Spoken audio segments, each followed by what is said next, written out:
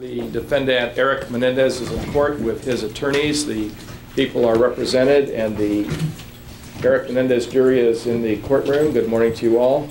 Good morning. And we're ready to resume with the trial. People will call their next witness. Thank you, Your Honor. The people call L. Jerome Oziel.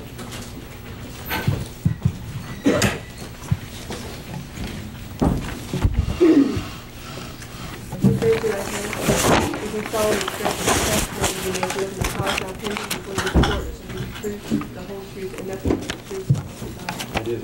Please take the stand and state your name for the record. Dr. L. Jerome Oziel. Spell your last name. O-Z-I-E-L. All right, Mr. Kuriyama. Thank you, Your Honor. Mr. Oziel, what is your occupation? I'm a psychologist. In the early fall of 1988, did you begin seeing Eric and Lyle Menendez relating to incidents which occurred in Calabasas in which the defendants were involved? Yes, I did.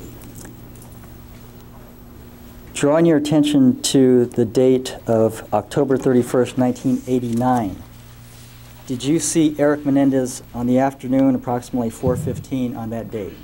Yes, I did. Had the defendant, Eric Menendez, gotten in touch with you shortly before that? That's correct. Do you recall about when he got in touch with you? I believe it was either 1 day or 2 days ahead of time. Okay. Did he set up a session with you? Yes, he did. Okay. On that particular day, would you describe what occurred as Eric Menendez arrived at your office? Yes, and may I ask the court if I can refer to notes during this, or whether I should? Yes, if you have notes and you feel they'll help you in some way in your testimony, you may refer to them. Okay, thank you. Dr. Oziel, did you prepare notes shortly after this session, October Yes, 31st? I did. These are the notes.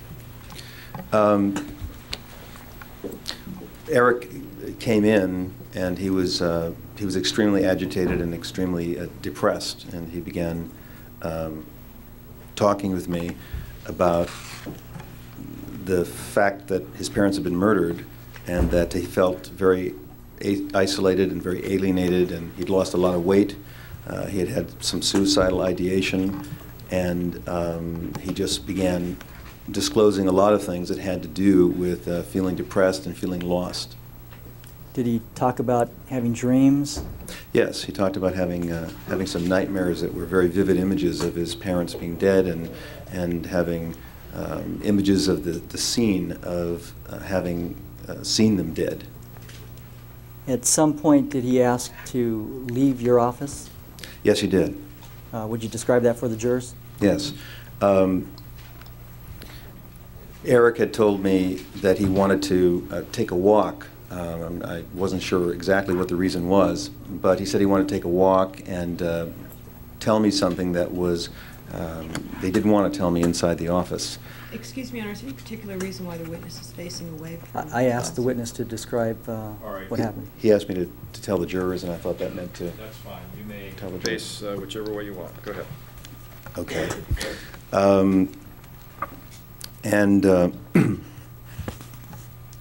He, after telling me a lot of detail about his depression and his feelings of despair, at some point in the session, he asked me to take a walk with him and to leave the actual physical office that we were in. So we did take a walk.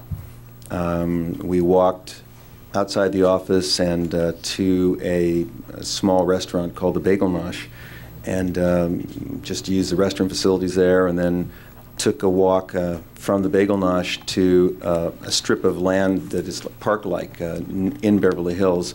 He sat on a bench, and for a significant period of time, Eric told me things about his father, and how his father was a great man, and how he intended to write a book about his father, and that it was amazing that his father wouldn't be able to fulfill a lot of the goals that he'd had, a lot of the ambitions, and maybe he could help do that in a book that he would write. And at some point in the session, as we were sitting in the park, we just discussed going back to the office, and we headed back to the office, and right before we entered the front door of the office building in which I had my office, he leaned back against, as I recall, a parking meter that was in front of the office door and said, "We did it." And I don't know if he said we killed our parents, but I asked him, you mean you killed your parents?" He said yes. And from that point, we went back up into the office. And your office is located in Beverly Hills? That's correct. Now, after he said that we did it, did you ascertain from him who he was referring to besides himself? Yes. And who was that other person? Lyle. Did you then go into your office? Yes, we did. And what happened there? Well, from that point on, Eric began describing in pretty elaborate detail exactly what happened. He began to tell me all about how the murder took place and all the details of the murder. And what did he say in that regard? Well, he told me that it began with the plan to kill the parents actually began in a situation where Eric was watching a BBC television show or movie, I'm not sure which it was, that had to do with the theme of the person in the film killing their father. And at some point in the watching of it, Eric called Lyle in the room and shared with him what the content was of the movie. And as I recall, Eric said it began with sort of a casual conversation between the two of them. They started discussing what would happen or how it would be if the person who was a dominating force and a negative force and a very controlling person in their life wasn't there anymore. And at that point, it evolved into a discussion about killing the parents, most particularly the father first, and then the parents. And that's the way the actual discussion began. Did Eric Menendez describe for you in particular what it was that he was upset with his father about? Yes, he did. What did he say? Well, basically that the father had just been completely dominating and controlling, was impossible to please, had perfectionistic standards, that he was controlling of a lot of different aspects of Eric and Lyle's life in a very extreme way, and also that he had been very controlling and very damaging to their mother, and that she also was miserable. So basically, they conceptualized the father, or told me that Eric told me that they saw the father as someone who was pretty much not possible to live with, that he was just an emotionally dominating, tyrannical person. In describing why Eric Menendez was upset with his father, you had stated that they had planned to kill the father, but also the mother. Did you ask Eric Menendez why he included the mother in this plan? At this point, I believe I did. And the reason that the mother was included in the plan was basically that they couldn't find a way not to include her in the plan. And they also began to see the mother as somebody who was very victimized by the father. She had apparently been suicidal before, and they couldn't find a way to accomplish the end of killing the father without also killing the mother. The reason being that the mother would have been a witness, number one, and would have reported them. Number two, they didn't believe that the mother could have survived emotionally anyway without the father. And three, they thought the mother was so miserable that it was, and this is not Eric's words, sort of like a euthanasia situation. I'd move to strike if it's not Eric's words. The euthanasia was not Eric's words. All right, why don't you pursue that just for curiosity? The answer is, that particular word is stricken. Thank you, Your Honor. Did Eric Menendez indicate to you... Your Honor, also at this point, I would object and move to strike the last answer because it does not appear to be responsive to the question about what was being said by Eric Menendez on October 31st in this early portion of the discussion. Right, the objection is overruled, but you'll have to, or either on direct or cross, clarify the matter. All right, your next question. Thank you, Your Honor. Did Eric Menendez indicate to you, Doctor, that he felt his mother was unhappy at that time? Yes, he did. Okay. Now, would you describe for the jurors what steps in planning the murders that Eric recounted to you in this session? Well, Your Honor, I'm going to object to leading in that method. This witness, based on the notes, I don't think that's an appropriate question. Objection overruled. Okay. Well, Eric relayed to me that at the point that he and Lyle had discussed planning the murder, that Eric felt a need to commit the murder relatively quickly, or he basically thought that he would lose the emotional ability to commit the act.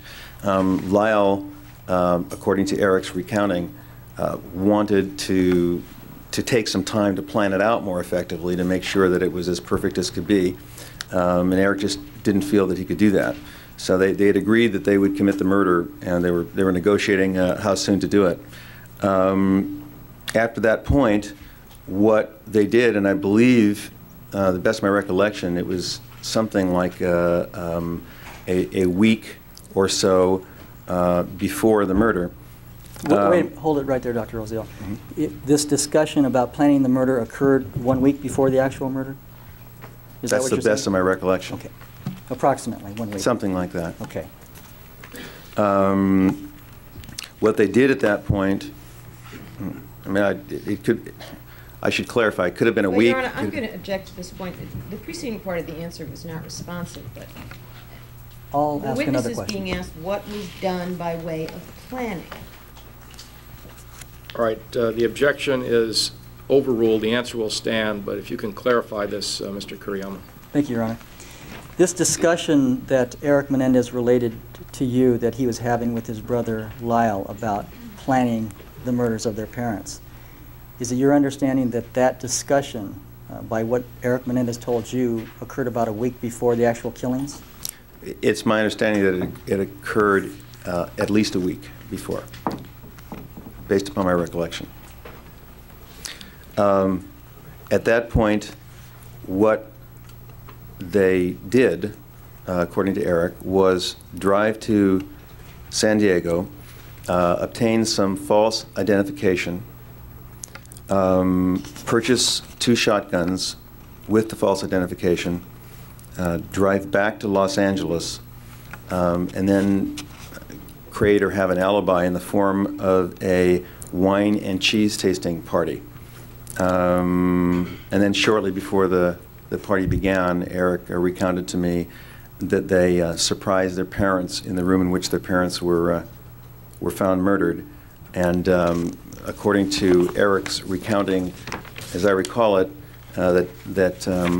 Excuse me, Your Honor, but I think that the question was what was the planning? All right, the objection is sustained. At this point, you can ask another question. Thank you, Your Honor. Dr. Oziel, did Eric Menendez use the term surprised when he was referring to what they did when they walked into the room? They surprised their parents? I recall that he did. Did he, Eric Menendez, describe for you what took place at the crime scene, what they did with the shotguns? Yes. As I recall, Eric said that that he entered the room first, and I believe that he was shooting at his father, and then Lyle followed after him, and basically, quote, Lyle finished off the job. It's not clear to me entirely who was primarily responsible for shooting the mother and who's primarily responsible for shooting the father. Based on what Eric Menendez told you, was it your impression that both brothers shot at their parents? Well, let me ask a point of clarification here. Excuse me, Your Honor, but we would object. I think the question can be answered yes or no. Well, do you understand the question, or do you need some clarification? I think I need some clarification. All right. And why don't you ask another question and see if you can do it that way, Mr. Kuriyama? Is it your impression, Dr. Oziel, that both brothers fired their shotguns? This is a question asked of Dr. Oziel regarding what Eric Menendez told him at this time. Correct. Yes, it is.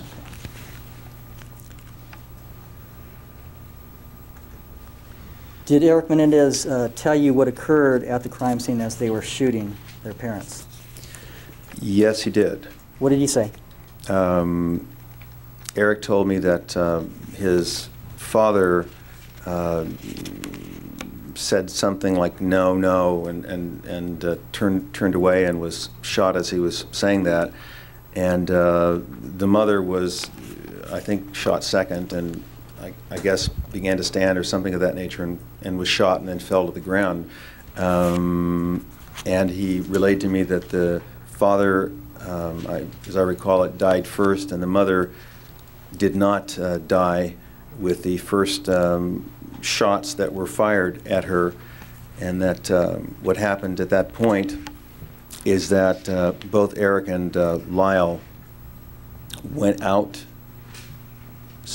to get some more cartridges and reloaded the shotguns, and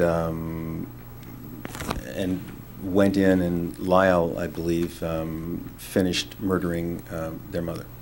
Did Eric Menendez describe for you what his mother was doing on the floor that necessitated them having to reload the shotguns? Yes, he did. What did he say to you?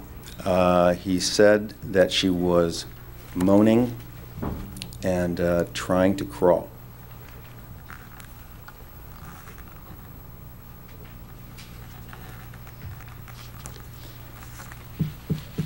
Did he indicate to you that after they returned, after loading or reloading their shotguns, that one brother in particular shot the mother? I'm going to object to the form of the question in particular. All right, rephrase the question, please. Dr. Oziel, did Eric Menendez tell you who it was that finally killed the mother? Best of my recollection, it was that Lyle did. Did Eric Menendez tell you what happened after both parents were then dead, what they did at the crime scene? Yes. What did he say? At the crime scene, or? What did he say that he did along with his brother at the crime scene? What they did is go back into their car and try to pick up all of the casings or shotgun shells that might have been around, and then take their change of clothes, I guess, with them, and then are you asking me what happened? Let me ask you this question. Did Eric Menendez describe for you the scene of the room in which he and his brother had killed their parents? Yes, he did. How did he describe that scene to you? That there was blood all over the room and pieces of tissue all over the room. Did he indicate to you that he had gotten blood on his clothing? Yes, I believe he indicated that both brothers had gotten blood on their clothing. And did he tell you what he did with that clothing? Yes, he did. What did he say? He said that they changed the clothing and put it into a bag and dumped it into a dumpster. At the crime scene where the parents were killed, did he indicate to you that he had picked up any evidence from that location? Yes, he did. What did he say? That he picked up the casings or shotgun shells that might have been left as evidence and prepared to dispose of them. Did he describe for you where, that is, Eric Menendez went to dispose of the bloodied clothes that he had placed in the bag? Just to a dumpster. I don't recall which dumpster it was or where. I don't think he told me. with one of those big green bins? He didn't describe it in that much detail. Did Eric Menendez tell you what he did with the shotguns that were used? Yes, he did. What did he say? He said that he and Lyle drove to Mulholland Drive, and that I think it was Lyle stayed in the car and acted sort of as a scout, and Eric, or a lookout, I should say, and that Eric took the shotguns and brought them, best of my recollection, it was something like 250 feet down the side of the hill off of Mulholland, and placed them there. And as I recall, he didn't actually say that he buried them, but that they were above ground, and he sort of tried to cover them up a bit. I think they were relatively exposed. Did he describe for you what he changed into from his bloodied clothes? Just into new clothing. Okay. And did he tell you what he did after secreting the shotguns? What did he do next? I think that they then went to the party. I'm sort of losing the. I think they went to the party afterwards. Did he tell you what happened after going to this wine tasting party?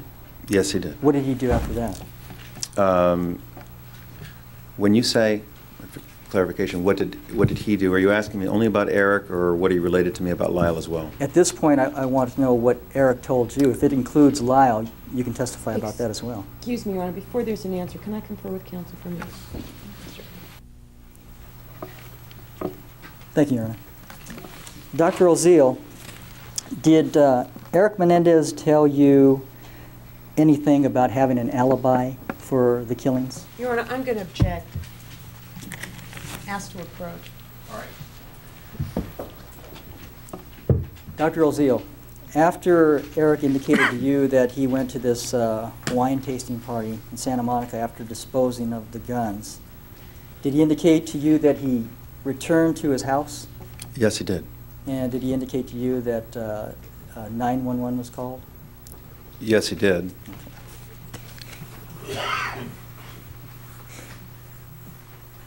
Did he indicate to you that the police did not initially link them to the crime? Yes, he did. And did he at that time tell you that they had an alibi being the wine tasting party? That's correct. Did he also tell you that the police had thought that the mafia or some business connections had murdered his parents? That's correct. And that he and his brother were not primary suspects at that time? That's correct.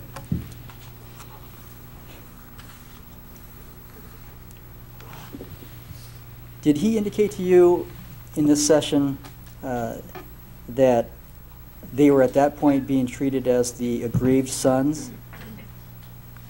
I don't know that he used those words, aggrieved sons. I mean, he may have described something that approximated that, but he didn't say aggrieved sons. Okay. Did he indicate to you on that date that he was starting to have difficulty dealing with the fact that he would be inheriting $15 million or splitting that with his brother? Yes, he did.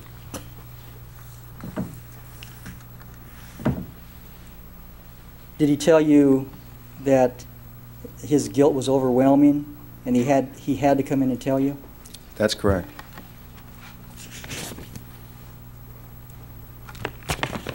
At that point, in the session of the 31st of October, did you ask Eric Menendez whether Lyle Menendez knew that what Eric was telling you? Yes, I did. And what information did you get from Eric Menendez on that? That Lyle absolutely did not know that Eric was telling me, and that Eric was frightened about Lyle's reaction should he find out. Find out that Eric had told somebody of what they had done? Had confessed the murders to me, yes. You may want to take a look at your notes on page 6.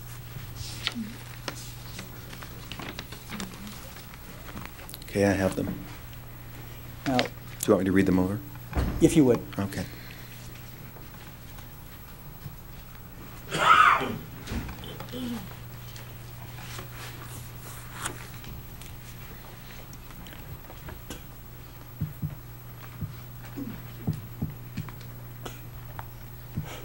I've read them over. Dr. Oziel, did Eric Menendez indicate to you on October 31st, 1989, that there was no way to link him and his brother to the murders?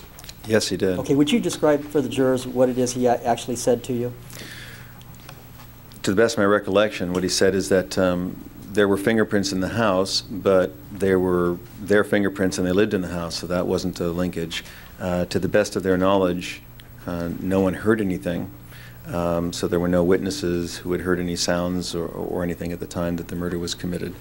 That there were no weapons that had been found, and he didn't believe that there was any way to link the weapons which had been hidden to them. And so basically, insofar as he knew, it was a perfect murder. There was no way to link he or Lyle to having committed the murder, except through my knowing about it. Did he tell you that he believed there was no way to tie them into buying the weapons at the San Diego gun store? Yes, he did. And did he further tell you that there was no way on earth to link them to the murders? Words to that effect, yes. At that point, at the point of learning that Lyle Menendez did not know that Eric Menendez had confessed to you, did you have a discussion with Eric Menendez about bringing in Lyle Menendez? Yes, I did. And what was that discussion? Well, the discussion was that I was extremely concerned. Objection, Your Honor, not responsive. The question is, what was the discussion? All right. Is that what you're answering? Yes, I was trying to relate what the discussion was. Okay, objection overruled. I believe at some point after I asked Eric whether Lyle knew that he was confessing to me, I asked him what he felt what his response would be if I told him, or I mean if he told him, if Eric told him. And he had a response such that he was afraid that Lyle would kill him.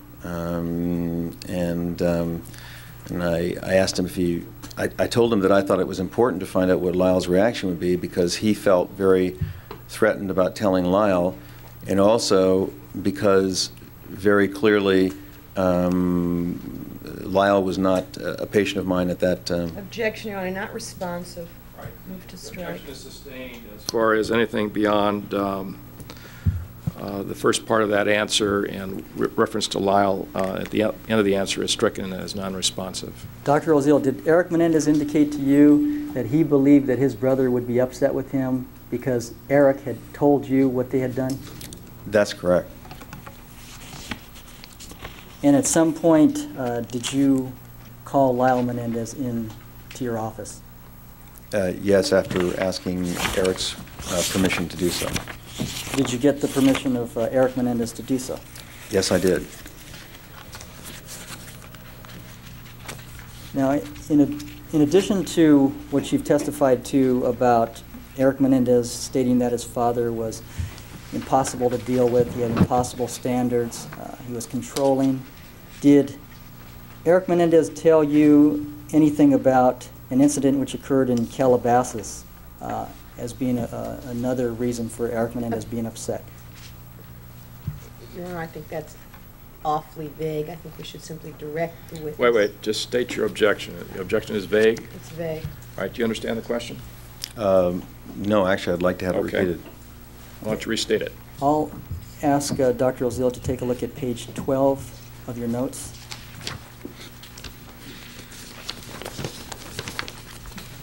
Okay, I have page 12. Your Honor, I would object at this point without clarification that, just make sure.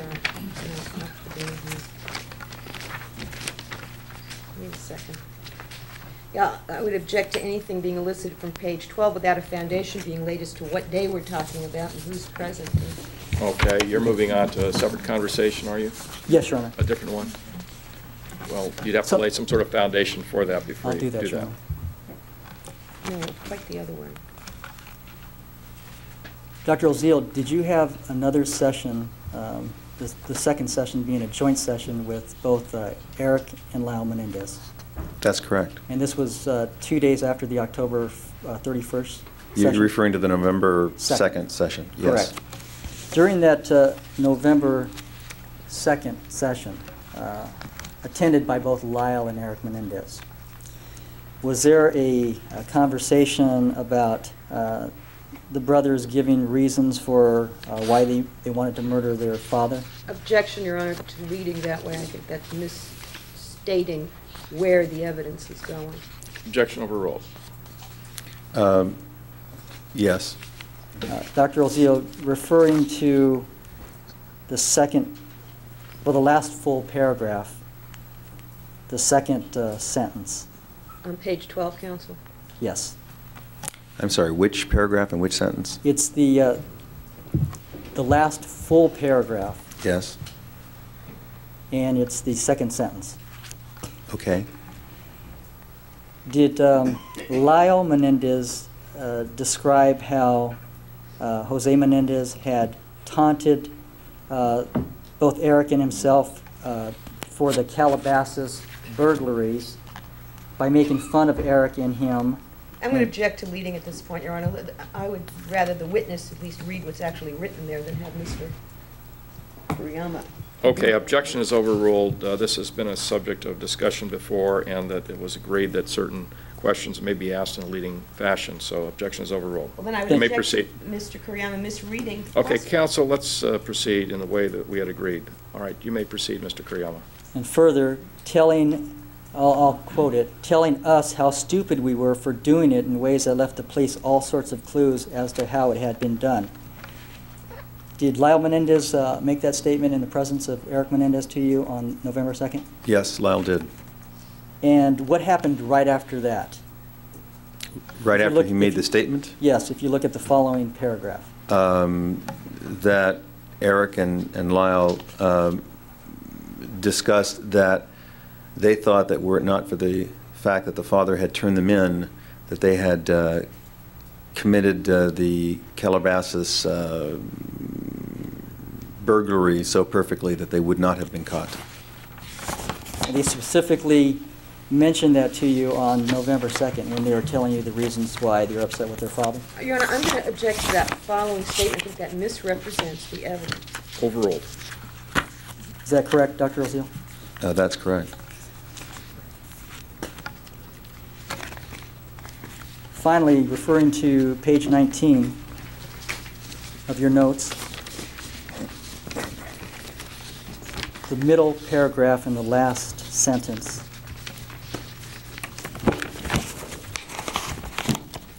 And this again occurred on November 2nd, 1989. That's correct. Is that correct? Would you describe for the jurors what Eric Menendez said regarding an inheritance? In the context of talking about how impossible the father was, Eric also recounted his father's near disinheritance of him as an example of one of the things that that led to, or was an example of why they had to kill the father. Thank you. I have no further questions at this time, Your Honor. All right, and the defense will defer cross-examination until after the other testimony of the witness before both juries. That's what I understand. Right, that was how we're going to proceed. So what we're going to do, ladies and gentlemen, have the other jury come in, and they'll sit in the courtroom at the same time, and the witness's testimony will resume with both juries present. So it takes us a few minutes to have the center section of the courtroom cleared. So what I would ask that you do is just go into the jury room for the amount of time it takes to get the other jury in, and then we'll proceed with both defendants and both juries. Don't discuss this case with anyone. Don't form any final opinions about it, and we'll have it back in here in just a few minutes. Have you back in. Case of People versus Eric Menendez and People versus Lyle Menendez. Both juries are now in the courtroom. The Lyle Menendez jury is in the audience section. The Eric Menendez jury is in the jury box. And to those in the audience section, the Lyle Menendez jury, good morning. Good morning. And we're ready to resume with the trial. And we have a witness. People may call that witness at this time. People call Dr. Oziel to the stand. I do. Please take the stand and state your name for the record.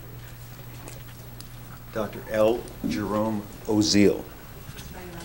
O-Z-I-E-L.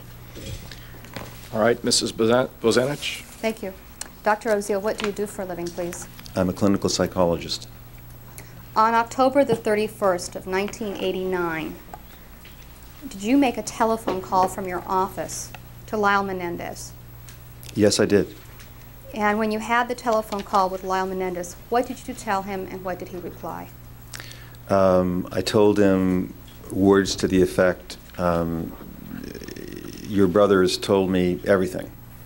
And his response was something like, what do you mean by everything? And I said something about needing to be circumspect, and I thought he would know what I meant, and he said he would be right over. At the time that you made the telephone call to Lyle Menendez, was Eric Menendez in the office with you? Yes, he was. About how much time elapsed before Lyle Menendez arrived? I would say maybe only 10, 15 minutes. When Lyle Menendez arrived at your office, and was your office on North Bedford Drive in Beverly Hills at the time? That's correct. When Lyle Menendez arrived at your office, did he enter into the office? He did. And could you please describe his demeanor when he came into the office where you and Eric were? He was extremely upset, threatening, menacing. He was just extremely, I think, threatened and threatening. And when you say that he was threatened and threatening, did he say anything at that time that led you to this conclusion? Well, I think initially he began, he was very angry at Eric, and he was... The objection is sustained. The answer is stricken. Did he express his anger verbally by saying anything to his brother Eric?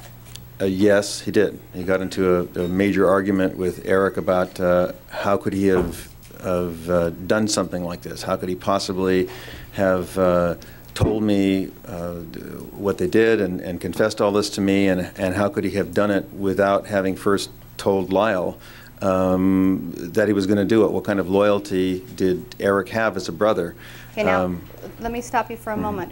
When he referred to Eric doing it, what was it that Eric had done? Confessed the murders.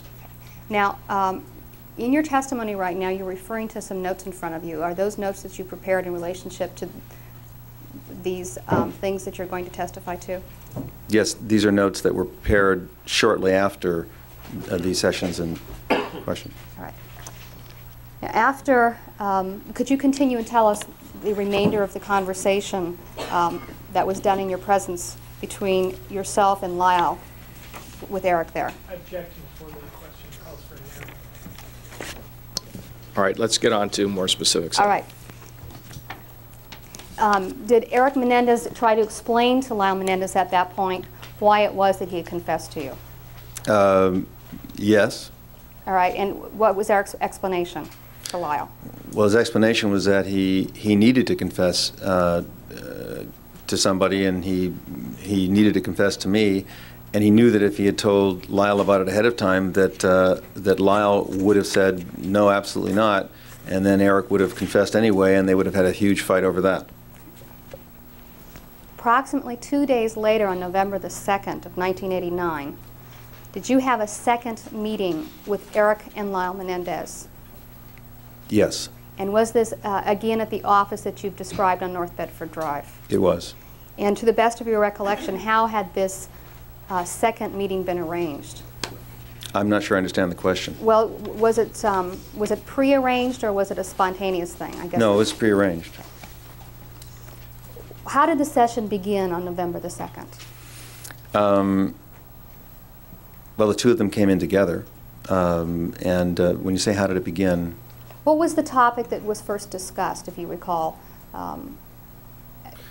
I think we started talking about how, I started talking about how Lyle and how Eric had no choice but to have really confessed the murders to me, and I was explaining this to Lyle.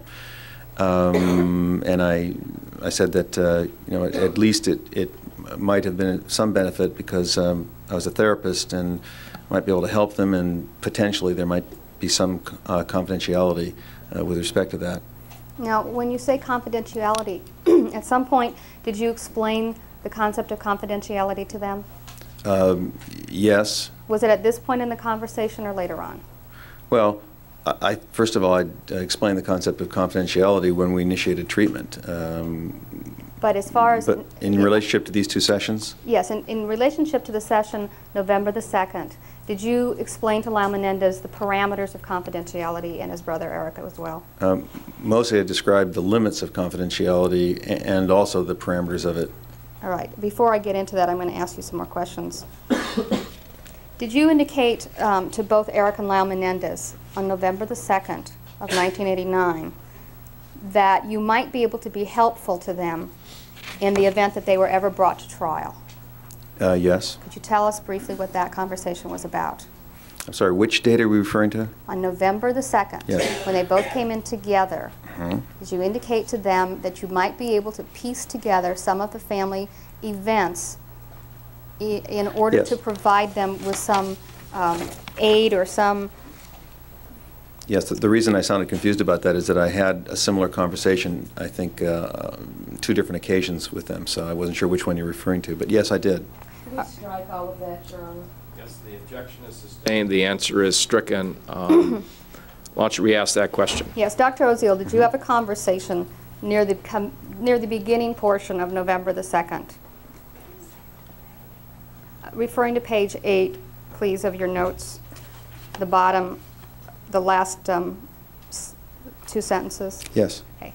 And during this conversation, what did you tell them about what you might be able to do for them in the event that they were ever brought to trial for their parents' murders? Just basically put together some of the factors that had been going on in their family, that specifically the hatred and the emotional abuse that they'd had with respect to the relationship with their father in particular, that could have led to the murder taking place. At that point, did Lyle mention to you that he hadn't thought of your possession of this information in that particular way, that it could be of use? That's correct. Okay. And at that point, did you tell him that you had kept notes from the October 31st session and placed them in a safety deposit box? Yes, I did. And what did you tell him that you did in regards to the safety deposit box? I told him that I believed that there were 3 safety deposit boxes, not one, and that I had placed notes in the safety deposit box with a note or notes that stated that that if I were to mysteriously disappear or be murdered under a certain set of circumstances, suspicious accident, that the notes that I had taken would be revealed. And did you tell Lyle and Eric Menendez why you had taken this precaution? Yes, I did. And what was your reasoning that you told them? Because I felt in the prior session that that there was a strong threat to my life. Now, at that point, did Lyle Menendez respond to you? And I'm referring now to page 9, the last third of the page. Did Lyle Menendez respond to you after you said that you had felt threatened after October the 31st? Yes, he did. And what did he say to you about that? Well, he laughed and he said that I should have felt threatened because immediately after the session, he and Eric had sat in Eric's new Jeep, and the first statement that Lyle had made to Eric when he got into the Jeep was, "Now how do we kill Oziel?"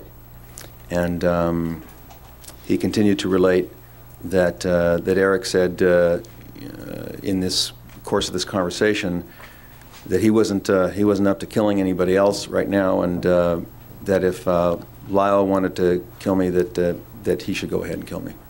Now, when was it that Eric made the statement that he wasn't up to killing anyone else and that Lyle should do it.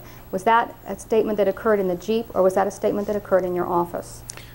Well, the initial statement, I'm going to object to the form of the question. I don't believe the witnesses testified. You ever heard Eric make that statement? All right, why don't you rephrase the question so you clarify exactly what you're asking. Dr. Oziel, I believe you indicated that after you explained the fact of the safety deposit boxes and what measures you had taken, that Lyle indicated to you that you should have felt threatened because he and his brother had gone to the Jeep after the October 31st session and had discussed killing you. Is that correct? yes, that's what he related. And, all right. And then what was Eric's response to that, and how did that occur? What was his response to it in the session, or what was Lyle's reported response to it in Eric's Jeep? What was Lyle's reported response in Eric's Jeep? You mean Eric's reported response in Lyle's Jeep? Yes. Yes. No? Eric's reported response. What did Lyle Menendez tell you that Eric had told him when they're in the Jeep? Okay. Lyle Menendez told me that Eric had said that he was not up to killing anybody else right now, and that if Lyle wanted to kill me, that Lyle should go ahead and kill me. Now, Lyle told you this about a conversation that had taken place between himself and his brother about 2 days before, correct? That's correct. And he told this to you in the presence of his brother, Eric Menendez. Is that correct? Yes, he did. Okay. What next happened? Well, actually, Did Lyle... both Eric and Lyle were at this point laughing. No, there's no question pending. Yes, there The was. objection is overruled. The question is what happened next. What happened next is that Eric and Lyle were laughing in the office, both of them, and Lyle said that, I'm sorry. Okay, and then did Lyle relate to you further any conversations that he and his brother had had on the 31st? Yes, he did. And what did he tell you about what they had talked about on the 31st after seeing you? We said that they began laughing because they were sitting in the Jeep and looking back up to the office that I was located in, and they were imagining me looking down on the Jeep and seeing them having this discussion and knowing very well that they were planning to kill me, and they were laughing at, you know, at how frightened I must have been, realizing that they were sitting in the Jeep talking about planning to kill me. Now, when you, just to clarify, when you say that they were laughing on October 31st in the Jeep, or they were laughing in relating to you what had occurred on the 31st? No, I'm sorry. Lyle never said, no one ever said that they were laughing when they were in the Jeep until after they began, at the point at which they were sitting in the Jeep and began looking up and imagining me looking down and realizing that they were talking about how to kill me, that's the point at which they were laughing. But he didn't say they were laughing or relate that they were laughing before that. In the office, when it was being relayed to me on November 2nd, they were again laughing. Now, after they or they were laughing. All right, after it was related to you, what had occurred, did Lyle Menendez give you an explanation for why this hadn't occurred, or that they had abandoned this idea? Yes, he did. What did he say? He said that it wouldn't look too good if I disappeared too soon, because if I did, that it might begin to cast an unwelcome light on them, that if the Menendez's therapist disappeared soon, and might not be a good idea. And then after that, I'm sorry. Okay, and then after that, did Lyle turn to you and say something? Yes, he did. Did he ask you a question? Yes, he did. What did he ask you? He asked me if I was frightened. And what did you respond? About what he had just told me. And I said that I really didn't choose to live in fear ordinarily. It wasn't how I really chose to live my life. And what did he respond to you when you said that you did not choose to live your life in fear? He said, neither did my father. Did you go on to explain that what your point was in having them there? Yes. And what did you tell them? Well, I told them that that anybody could be killed, and that I'd gotten the message. But the point was that that I thought that what we were trying to do here was to try to work to help resolve whatever issues they had emotionally that led them to commit the murder to begin with. Did they continue on to tell you that they had hated their father and why they had to kill him? Yes. Referring now to the bottom of page 10 in your notes. Yes, I did. Okay.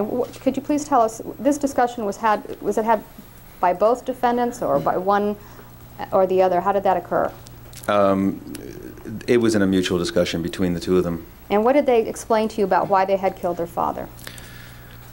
Well, basically that they hated their father, that they felt they had to kill him because he was constantly, this was a lengthy conversation, that he ridiculed them, he put them down, he controlled their every activity, he controlled them in all ways, he made them feel not adequate, he made them feel inferior, he dominated them, he couldn't be pleased. That he preached living perfectly in a higher moral level, but then at the same time he would say other things that were very confusing to them. Okay, now let me ask you this. After they told you about the fact that he preached morality to them, but that he did things that might have been inconsistent, did you point this out to them? Yes, I did. And what was their response to your pointing out to them the inconsistency between their father preaching morality but then treating them the way he did? Could you ask me that more specifically? All right. Did you ask the defendants if this appeared to be the father's conduct appeared to be incompatible with being a moral person? Yes, I did. Did they express to you some confusion over their father? Yes, they did. They said that they were confused because they saw him as being a moral person, and they didn't really know of any behavior that he engaged in that was immoral. Now, did they indicate to you that they wanted to write a book about their father? Yes, I did. And did they indicate to you, was the book going to be praiseworthy or condemnatory? Do you recall? It was, in the extreme, going to be praiseworthy. Now, did they indicate to you at that point one of the reasons, in light of this novel that they wanted to write, one of the reasons they had killed him? I don't understand what you're asking. Did the defendants indicate to you that they considered it an accomplishment to have killed their father? Yes, that most particularly with how well it had been done. Now, at some point during this portion of the discussion, and I'm referring now to your notes on page 11, the largest paragraph, did you ask them about their mother? Yes, I did. And did you ask them why they killed their mother? Yes, I did. And what was the explanation given to you? Well, the explanation was that the mother was, when Lyle and Eric were both there, they had a discussion. And the context of the discussion was that the mother was more or less a victim, that she was a victim of the father, that the father had nothing but an abusive relationship with her, and that she was controlled by him, and she was miserable, that she had been suicidal, and that they couldn't conceive of her being able to live effectively or wanting to live effectively if the father wasn't there or was murdered anyway, and also that the mother was a witness. And if, in fact, they left the mother alive, they couldn't think of any way to be able to kill the father and escape detection. So the only way that they knew of to be able to kill the father was also to kill the mother. And this was an issue that they had gone back and forth and debated about prior to the murder.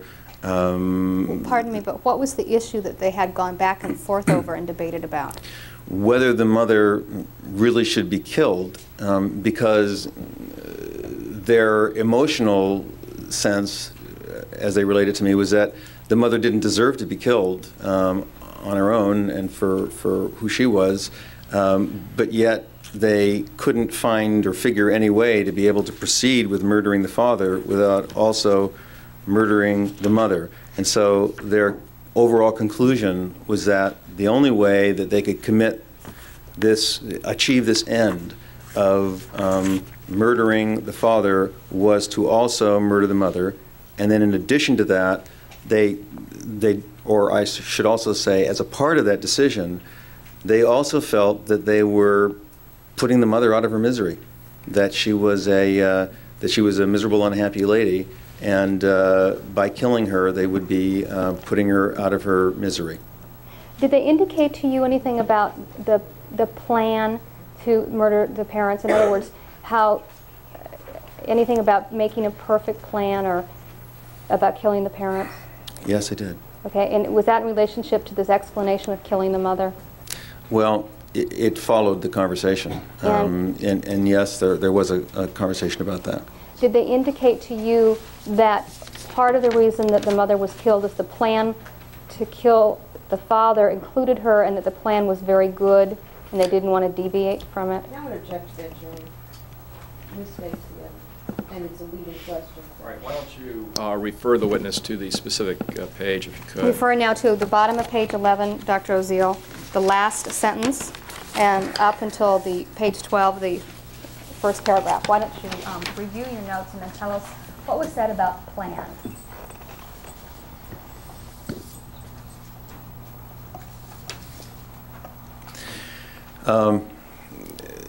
Eric and Lyle felt that the plan that they had formed to commit the murder was a perfect plan. They felt it was a plan that wouldn't allow for any detection of it, and they could not figure out a way to kill the father without also killing the mother.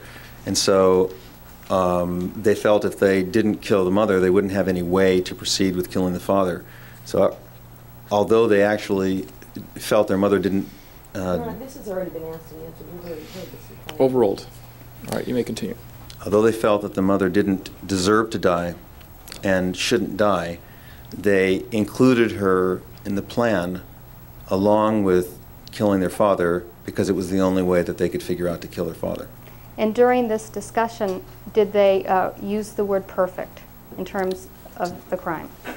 To the best of my recollection, yes, I did. Subsequent to this, did Eric Menendez, in the presence of his brother Lyle Menendez, relate to you something about the mother locking the bedroom? Yes, he did. What did he tell you in the presence of his brother? He told me that that several days before the murder, that Eric said that he began to feel bad because he began to notice that his mother was getting very nervous and agitated and began locking the doors to the bedroom, and he felt that she probably had a sense that something very ominous was going to happen to her, and that's why she, in a sense, knew that it was going to happen, and that's why she began locking the door. And then at that point, did Lyle tell you something about the father? Yes, that the father made some sort of comment about you can kill me if you want to, but you won't get any money if you do, words to that effect. Now referring to page 13, Dr. Oziel. Yes. Subsequent to this discussion about the mother and the father as related to you by Eric and Lyle Menendez, did Eric say anything about he and his brother having a discussion about what might happen to them one day if they had children? Yes, he did. And what did he say to you? Eric said that he and Lyle had discussed the possibility that someday, that if they had children, that their children might rise up and kill them. At that point, did As they kill their parents, yeah. At that point, did Lyle Menendez indicate to you any feelings of sadness he might have had about his mother? Yes, he did. And what did he tell you? And this was in the presence of his brother, is that correct? Yes, it was. What did he tell you?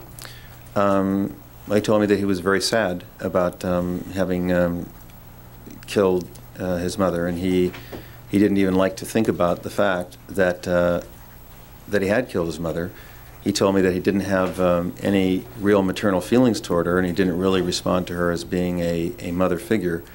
He saw her as a pitiful person, somebody who was just completely dominated by the father, Jose, and that she had a lot of potential, and that she was very bright, and there are all sorts of things she maybe could have been, but that she really never was able to do any of those things. And then did he acknowledge something to you about his mother? What are you referring to? In terms of participating in her murder? Yes, he did. What did he tell you? He acknowledged that he fired the shots that actually killed his mother in the end. Okay. Now, I believe you've testified that about Lyle and Eric Menendez. Do you see them both in the courtroom today? Yes, I do. And where is Eric Menendez seated? Your Honor, we'll stipulate that the witness knows the defendant. All right. That's fine. All right, you can ask the question if you want. That's fine. All right, do I will both accept the sides stipulation. stipulate then that the witness is identifying the defendants at counsel table? Yes, Your Honor. All right. All right, how much more do you have to go? Well, let's just take a break Yeah, here so that we can resume yes, at... quite a bit. Okay.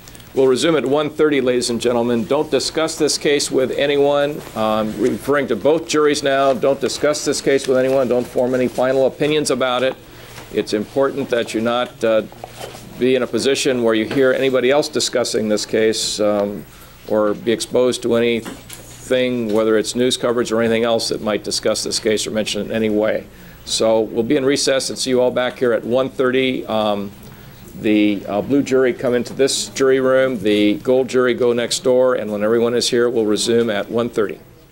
Trial, the defendants are both in court with their lawyers, and the prosecution is represented, and all of the jurors, both juries are present, and we'll resume now with the testimony of the witness. Dr. Oziel, would you resume the witness stand, please?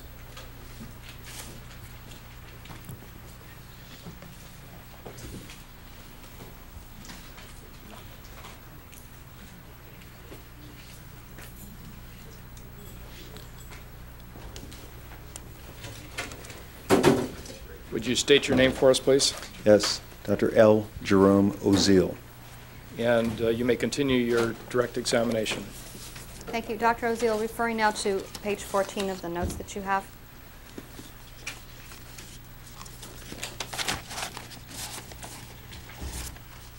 Yes. We're referring now to the November 2nd meeting. Is that correct? That's correct. Did you have any discussion with them about whether or not they had killed their parents for money? Yes. Could you tell us what was said, please?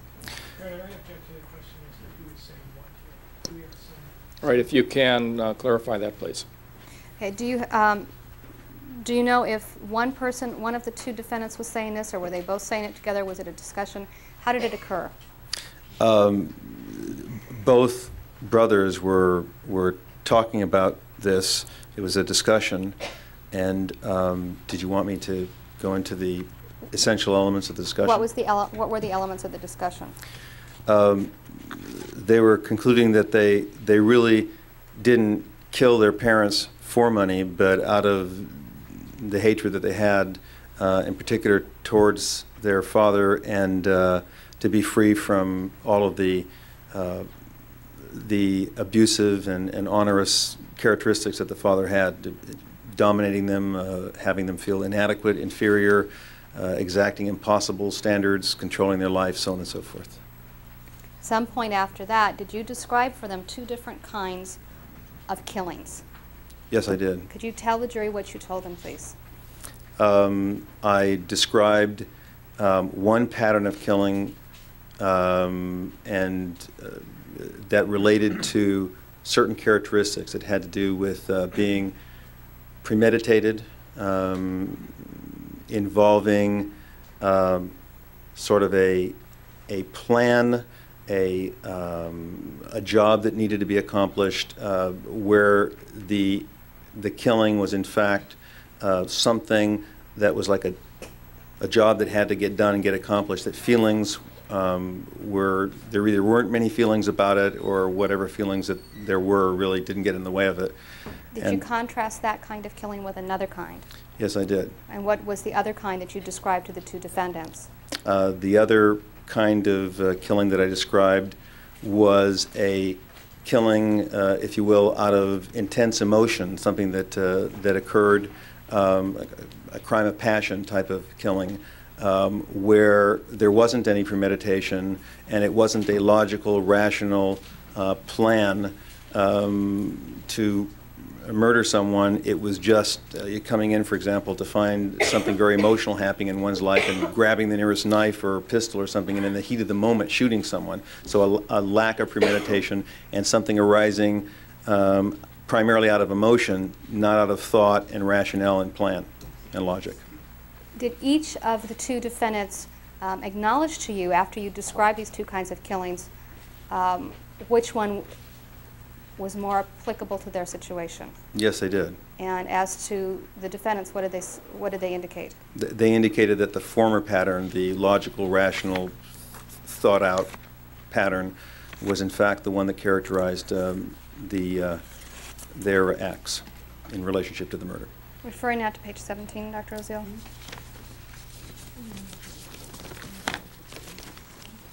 Did defendants have conversations with you about the notes that you were keeping? Yes, they did. And what was said? I'm not seeing where on the page. Oh, you're... Bottom of the page. Okay. Yes. I had told them that I was keeping notes of these sessions, and also that if anything happened to me, if I mysteriously disappeared or was murdered or had a suspicious accident, that the notes would in fact be revealed publicly. And they were very concerned that what if somebody else killed me? What if there was something that looked like a suspicious accident or someone murdered me or whatever, and even if it wasn't them, that these notes would nonetheless get released, and all of this would become public. Now, did you have a further discussion with them about how the family looked to outsiders? Yes. Could you tell us about that, please? Well, actually, it was less a discussion I had with them and more a discussion that they were having between the two of them, and I was listening to it. And what did that discussion center on? It centered on the extent to which the family looked perfect, like the ideal family to the outside world, but that in reality, that it was a disastrously negative family. That the marriage between the two parents was a very terrible marriage. That the mother and father had almost no relationship except a negative and emotionally abusive relationship, with the father being the abuser, and that the sons felt that they had nothing but distance towards and with respect to the father, criticism, rejection, humiliation, and that they also didn't really have a close or nurturing relationship with the mother, so that the family's reality had next to nothing to do with, and in fact was the opposite of, the perception of the family in the world. Did they express to you any conflict that they felt inside about their opinion towards their father? I'm sorry, I don't understand the question. Did they ever tell you about both hating and loving their father? Yes. Okay, what was said about that? Well, actually, they didn't talk about loving their father. That would be incorrect. They talked about idolizing their father, but I don't recall that either Eric or Lyle ever used the word love with respect to their father. I don't believe they did. They, I think, were more, in some ways, in awe of their father. They saw him as a very powerful person because he had been controlling them, for much of their life. And that's more what they described. And did they say anything about how they felt about themselves for having accomplished his killing? Yes. I think in relation to that, they felt like they had, innate, the fact that they were able to kill the father and complete this act, I think was almost a way of vindicating that they had a level of power themselves to be able to do it. That was their statement. They stated that they finally had gotten to the place where they did something perfect. Now, did Lyle Menendez, in the presence of his brother, indicate to you anything about getting down details of these sessions? Yes, he did. And what did he say? He basically said that he wanted to make sure that all of the mitigating details of their background and whatever happened to them could be down, so that in the event there ever was a trial, that these mitigating factors could be brought out. And so he suggested that maybe in the future. Did he suggest making notes? No. Did he suggest keeping? Did he want you to memorialize what had been said? Yes, he did. Now, later on, did Lyle give you a specific instance about how his father had been abusive towards him involving his dating? Yes. Could you explain to the jury what was said?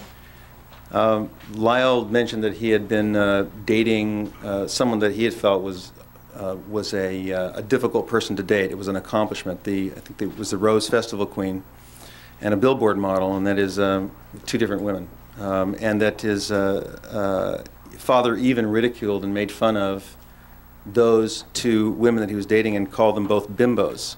And it was just an example on Lyle's part of how he was never able to please his father, no matter what he did, and that he didn't feel he ever could have pleased his father.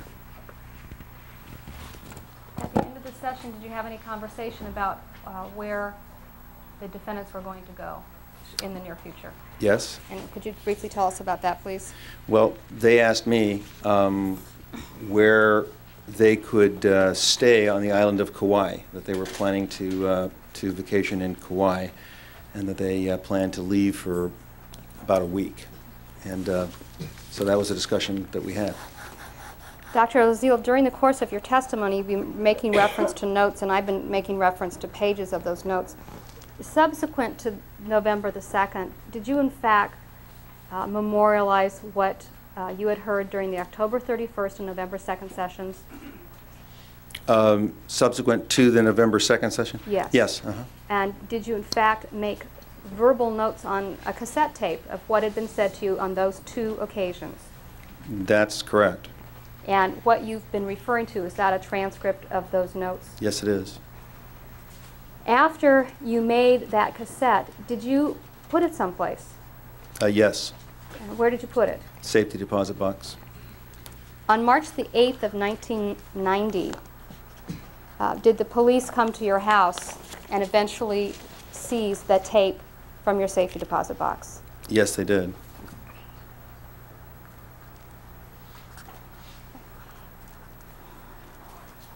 And are you testifying here today under court order? Yes, I am. Objection is overruled, and don't argue the matter. Objection overruled. No, objection overruled. I am testifying here under court order. Thank you. I have nothing further at this time. All right. Who wishes to proceed with cross-examination first? I thought there was more direct, Your Honor. Did you want to do that first? Yes, I believe that Okay. was the protocol. All right, then that's what we'll do. How long do you think that'll take? 15 minutes. All right. We will proceed with the hearing, or the testimony of the witness, and it will be with the Lyle Menendez jury. The Eric Menendez jury will be excused for the period of time of this testimony. And as I've indicated before, when these things happen, when one jury is in the courtroom and the other jury is not, you're instructed you must not speculate about what's going on in the courtroom. When you're away from the courtroom, you must make your decision based only on the evidence you hear in the courtroom while you're in the courtroom. All right, what we'll do is have the Eric Menendez jury take your break at this point and return at 2:30. Don't discuss this case with anyone. Don't form any final opinions about it. And we'll resume at 2:30, and we'll resume as soon as you folks have left. So we'll see you back here at 2:30. Let's resume with the testimony of Dr. Oziel before the Lyle Menendez jury only. Dr. Oziel, referring back to the October 31st session, just to briefly recap, you had some conversation with Lyle Menendez after he arrived at your office, is that correct? That's correct. And now we're referring to page 7 of your notes, the first sentence, the first full sentence. Yes. Did Lyle Menendez express anything about how he felt about what had happened with you and his brother? Yes, he did. Okay, what did he say?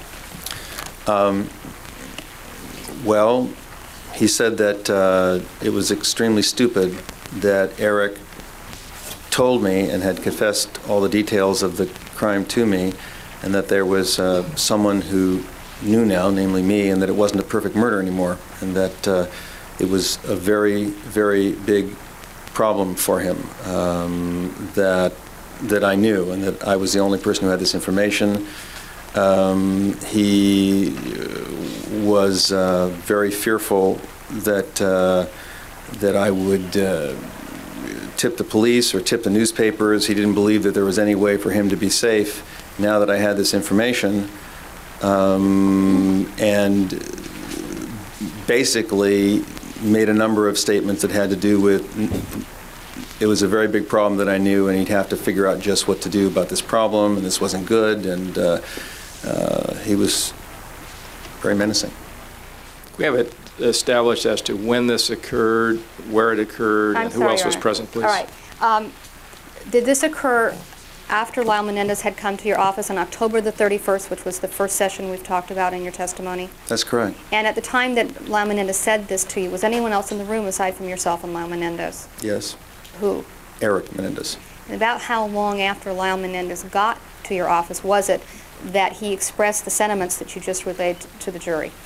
I would say that he began expressing threatening or menacing comments pretty soon, almost immediately after he walked into the room. And the menacing comments really were interspersed throughout the entire time that Lyle was in this first session with Eric. And how much time did you actually spend in this session where Lyle Menendez was present? I would estimate that it was about 25% of the total time. I believe that the total amount of time was approximately 4 hours. So that would be approximately an hour? Approximately an hour. All right. Did he indicate to you anything about people looking over his shoulder? Yes, he did. Could you tell us what he said? Yes. First, he asked me something about, or we discussed something about confidentiality, and after discussing that, what the limits of it were, he was pretty much dismissive of that and said he was talking about how the fact he just didn't feel safe, and that there wasn't any way to feel safe. And I told him that I was feeling that he was specifically threatening and menacing to me, and he just glared at me and said that he didn't want to have anybody looking over his shoulder, and that's why he killed his parents to begin with. And I took that to mean that he was thinking of killing me. All right. Now, Dr. Oziel, at some point, did Lyle begin to leave the session? Yes, he did. At the time that he began to leave the session, had Eric Menendez already left? Yes, he did. At what point was it that Eric Menendez left? Was it during part of the conversation you've related to us? Yes, as Lyle's comments got more and more menacing, and he was more and more threatening and unhappy. First of all, some of it was, I think, directed towards Eric for having told me to begin with, and then a lot of it was directed towards me. Eric was getting increasingly agitated and upset, and I think at one point he buried his head in his hands and he bolted out of the session, and ended up going downstairs.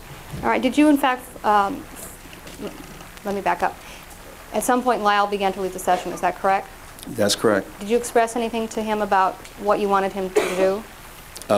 Yes, I suggested and told them that I thought that the two of them should come back in the office and try to work through or talk about what had just gone on, that I was feeling extremely threatened and that I'd just been threatened, and that I didn't feel comfortable ending the session at this point because I felt that, that I was getting the clear message that that he at least was planning to do something to me, and he said he wasn't going to come back to the session. He wanted to talk to his little brother, and he said that basically he just wanted to go talk to his little brother before he decided whether or not he was going to talk to me anymore at all. Okay, let me ask a question. Did you leave the building? Yes, I did. And when you left the building, were We you... did. I'm sorry. Okay, were you in Lyle Menendez's company when you left the building? Yes, he was leaving the office to go and be with Eric, and I was following after him, telling him that I really thought that we needed to come back and talk about this, that this was not a good way to leave the session. Did you and he then go out onto the street? That's correct. And was somebody waiting out on the street? Well, Eric was sitting in his Jeep, as I recall. And at some point... At the street. All right, so he was in the Jeep on the street. That's right. Okay. Did you then have some concluding remarks with Lyle Menendez? Yes. Could you tell us about that, please? Yes. After he told me that he wasn't sure that he wanted to talk to me anymore at all, I concluded that was extremely menacing, and he just shook my hand and said, you know, good luck, Dr. Oziel, which I took again to be menacing and threatening. What was the tone of voice he used with you when he said, good luck, Dr. Oziel? Was it friendly? Was it... No, it was an ominous sort of good luck, Dr. Oziel. I mean, like a threatening good luck, Dr. Oziel. It definitely wasn't a friendly good luck, Dr. Oziel. Did you then go back inside of your office? Yes, I did. Referring now to page 10 of your notes and moving ahead in time to the November 2nd session. Correct. After the beginning of the November 2nd session, did you indicate that you wanted to continue some sort of discourse or dialogue with Lyle Menendez in order to aid him? Yes. Okay, and what was his response to that? I'm not, could you ask the question more specifically? I'm Okay. not sure what you're referring to. I'm referring to the first full paragraph on the page. On page 10. Page 10. All right. Okay. Did you tell Lyle Menendez that you wanted to work on something with him? Yes. Okay. I'm sorry, I was looking at the wrong paragraph. Yes. Okay, what did you tell him you wanted to work on? I just told him that I wanted to work on whatever it was that caused he and Eric to murder their parents. And what did he reply to that? That he didn't think there was anything to work on because what caused him to commit the murders wasn't here anymore. They were both dead. Moving ahead to page 12, Dr. Oziel. Referring to the second full paragraph, did Lyle Menendez ever express to you an opinion on his part about how his father would have felt about what had happened? Yes, he did. Okay, could you tell us about that? Yes, he said that he thought his father would have been proud of him for killing him. And did he explain why he thought his father would have been proud? Yes, first of all, he said that he knew that his father knew that he should have been killed.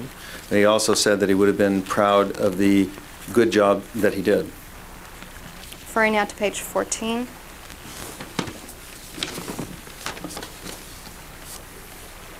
The first full paragraph. Did you have a discussion with Lyle Menendez in the presence of his brother Eric Menendez about the question of an inheritance? Yes. Okay, could you tell us what was said during that discussion, please? I asked if they felt guilty having millions of dollars from their parents' inheritance, and Lyle laughed and said no, but this wasn't done for the money. And they thought that if their father was in fact was alive, that he would have continued to double his net worth on a regular basis because he was actually on the ascendancy in terms of what he was earning. Did he explain anything to you about the possibility of another will? Yes, he did. Okay, what was said by Lyle Menendez regarding that topic? Well, he asked me if I'd heard about the will situation, and I recall that I said I hadn't. And he then told me that they had suspected that there was another will. Okay, did he tell you who had suspected? Do you recall if he told you who suspected there was? I think it was his uncle that had suspected that that there was another will, which I think he related both Eric and Lyle had also suspected, which would have disinherited Lyle and Eric, and that he. What did you want me to? Yeah, and what did he say? Anything that he'd done in relationship to the possibility of this will? Yes. What did he say? He did. Well, he found a file called Will on the computer that they had at home that their mother had used, and Lyle arranged to have the entire hard disk erased so that none of the files could be brought up again, so there were only, I guess, zeros, and there weren't any actual letters that could be read. And this was to erase the possibility of discovering a will that would have disinherited Lyle and Eric, although Lyle did state that he didn't really believe that there was a new will that would have disinherited him. Referring now to page 16 of your notes.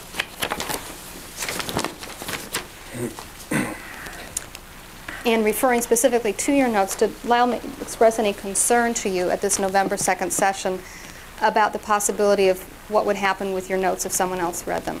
Yes, he did. Okay. What did he say? He said that it was very important that the notes never get read. One of his cousins apparently had said that they would cut off the hands of anyone who they ever found that killed Jose and Kitty, and he also talked about the fact that it would be very embarrassing if it ever came out that they had killed their parents. Now lastly, referring to page 17 of your notes, and again in reference to your keeping of the notes, did Lyle express anything about how he felt about the possibility of these notes getting read by someone else and how that might occur? Yes. Okay, what did he say? Well, he was very concerned about someone else harming me and therefore having the notes come out. So he made a joke about us having to be very good friends, and that if somebody broke into my house and robbed me and began to shoot me, if I heard a shot behind me and saw the robber drop, I'd probably see Lyle behind saying, "Have a good night's sleep, Jerry." Words to that effect. Thank you very much, Dr. Oziel. I have no further questions at this time. All right. Then we'll take a recess and resume at 2:30. Do counsel have anything you want to discuss before the cross-examination begins? All right, then we'll resume at 2:30, ladies and gentlemen. Don't discuss this case among yourselves or with anyone else, and don't let anyone discuss it in your presence. And we'll resume at 2:30. The jury of Lyle Menendez, if you would report back next door, and we'll check you in, and then the other jury will check in here, and then when you're all present, we'll have you come in. All right, we'll see you at 2:30. All right, all parties are present. The juries are both present for both defendants, and we're ready to resume. Dr. Oziel, would you get back on the witness stand for us, please?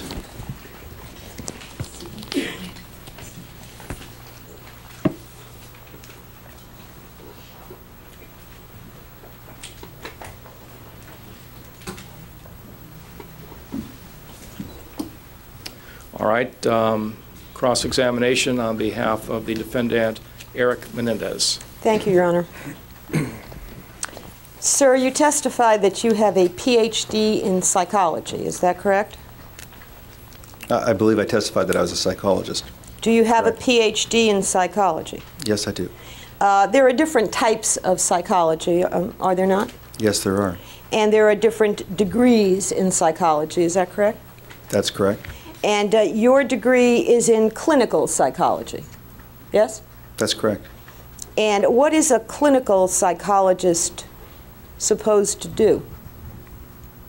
A clinical psychologist is supposed to practice psychology with people who are seeking counseling for psychological or psychiatric purposes. When you say people seeking counseling, are these frequently people seeking help? I think that they would be people seeking help in general. And would you say, in general, people who go to clinical psychologists seeking help are people who have some sort of problems with their life, or emotional problems, or both? Yes, I would say that's ordinarily true.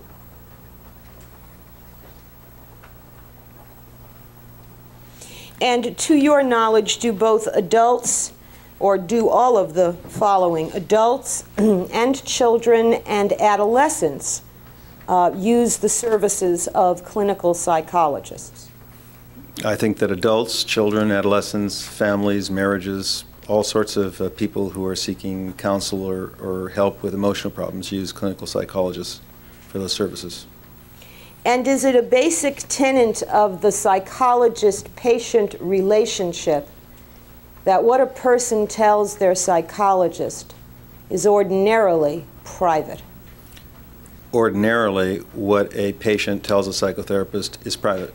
Is that yes? I think I just said ordinarily it's private. And in fact, isn't it a basic tenet of effective psychotherapy that the patient be confident that what they tell their psychologist is like what they tell their priest, confidential? Objection, argumentative. Sustain. Is it a basic tenet of therapeutic treatment that patients be told that what they tell their psychologists are like what they tell their priest, confidential? No, I wouldn't ever make the analogy that what patients tell their psychotherapist is the equivalent of what they tell their priest. Well, isn't it an accepted notion in clinical psychology that unless a patient believes what they're saying is confidential, it's unlikely that they will be totally forthcoming or trusting of their therapist so as to share their pain and their problems? Objection, calls for speculation. Objection sustained. In your training and education, were you trained and educated in informing your patients that they were free to tell you things because what they told you was confidential? Objection, irrelevant. Overruled. I was trained that that was something that I would tell patients with exceptions, and in fact, that's not, the answer is no. I was not trained to tell people that what they told me was confidential in an absolute sense. So when your patients come to you, you tell them that what they tell you is not confidential. Is that what you're saying? I don't believe I said that. Well, do you tell your patients that what they tell you is not confidential? No. Are you free, generally speaking, to tell other people what your patients tell you in therapy? Generally speaking, no. And do you tell your patients, generally speaking, what they tell you is confidential? I tell them specifically that what they tell me is confidential, except for the limitations to confidentiality in psychotherapy. So you tell them generally it's confidential unless certain things are true or certain things happen. Objection, irrelevant as to general and irrelevant. Overruled. Could you repeat the question? Could the reporter read it back, Your Honor? Yes.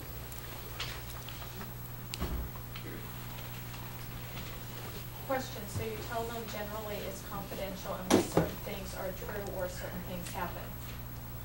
Unless certain things are true or certain things happen. Yes? I would say that's true. Now, apart from receiving a PhD in clinical psychology, did you also obtain certain specialty certificates or yes. certifications? Yes. And are your specialty certifications in, number one, phobia and anxiety disorders? I don't have a specialty certificate in phobia and anxiety disorders. I do specialize in treating phobia and anxiety disorder problems. So you do not have a certification in phobia and anxiety disorders from the Phobia Society of America, or do you? The answer would be that the Phobia Society of America is not, to the best of my recollection, a certifying agency or body.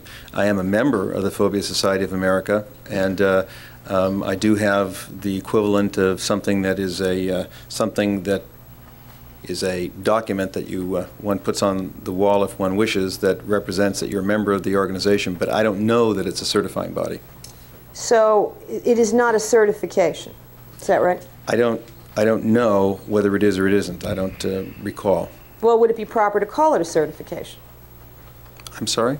Would it be proper to call it a certification? I just don't remember now whether it is a certification or it isn't. It may say on the certificate or piece of parchment that it is a certification. I just don't recall it. Did you list it on your curriculum vitae as a certification? I may well have. Even though you don't know if it is? Maybe it is. I'm just saying I don't recall now whether it is or it isn't at the moment. Now, do you have a certification as a diplomate as a board-certified sex therapist from the American Board of Sexology? Yes, I do. And are you a certified sex therapist from the American Association of Sex Educators, Counselors, and Therapists? Yes. And are you a certified... Believe so.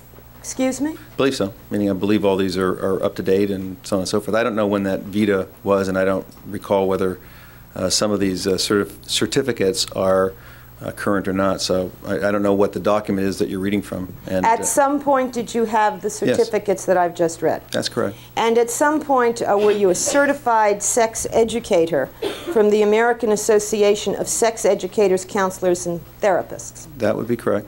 And at some point, were you a certified sexologist of the American College of Sexologists?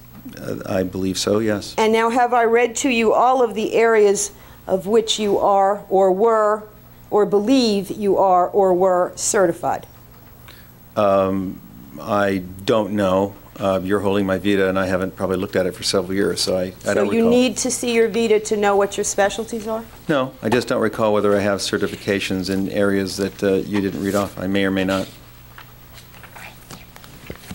Your Honor, may the record reflect I'm holding a document entitled Curriculum Vitae 1988, name Jerome Oziel, Ph.D.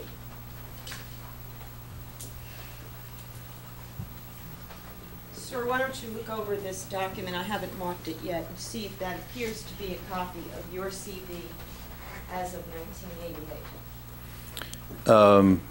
It says 1988 on it. I haven't seen this in a very long time. It does appear to be a copy of a CV, and I don't know when the CV was done. Well, you did it, didn't you?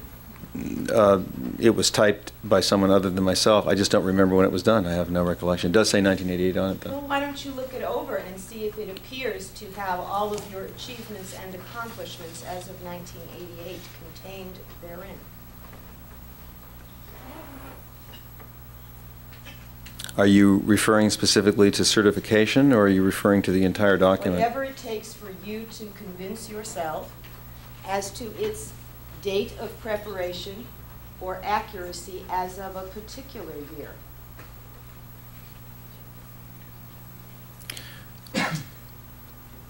In looking at the certification, it appears as if those would be the fields that I was certified in as of 1988, to the best of my recollection. Did I, by the way, read them off accurately? I believe you did. Okay. Is there anything else in the document that informs you as to when it was prepared?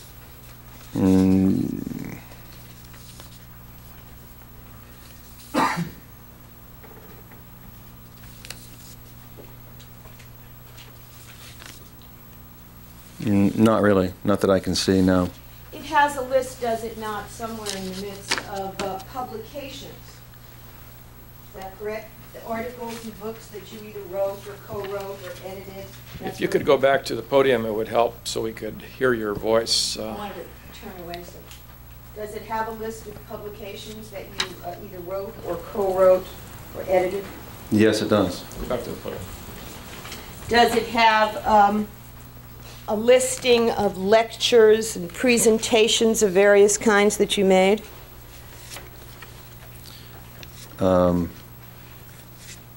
Just one moment.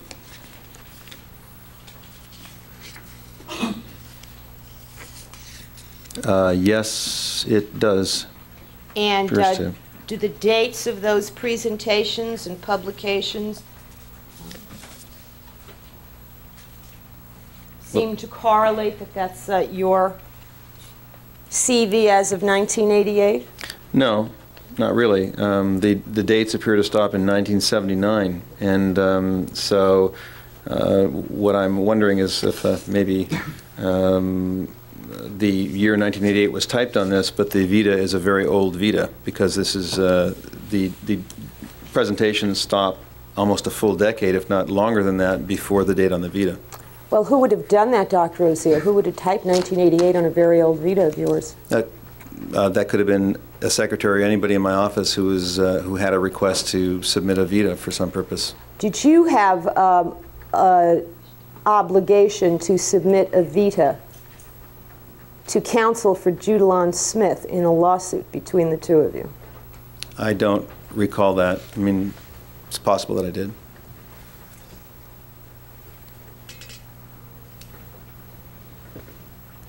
Now, when you look at the articles and the books and the lectures that are listed in that vita, would it be fair to say that the vast majority of those things which you either wrote or spoke on deal with sex therapy?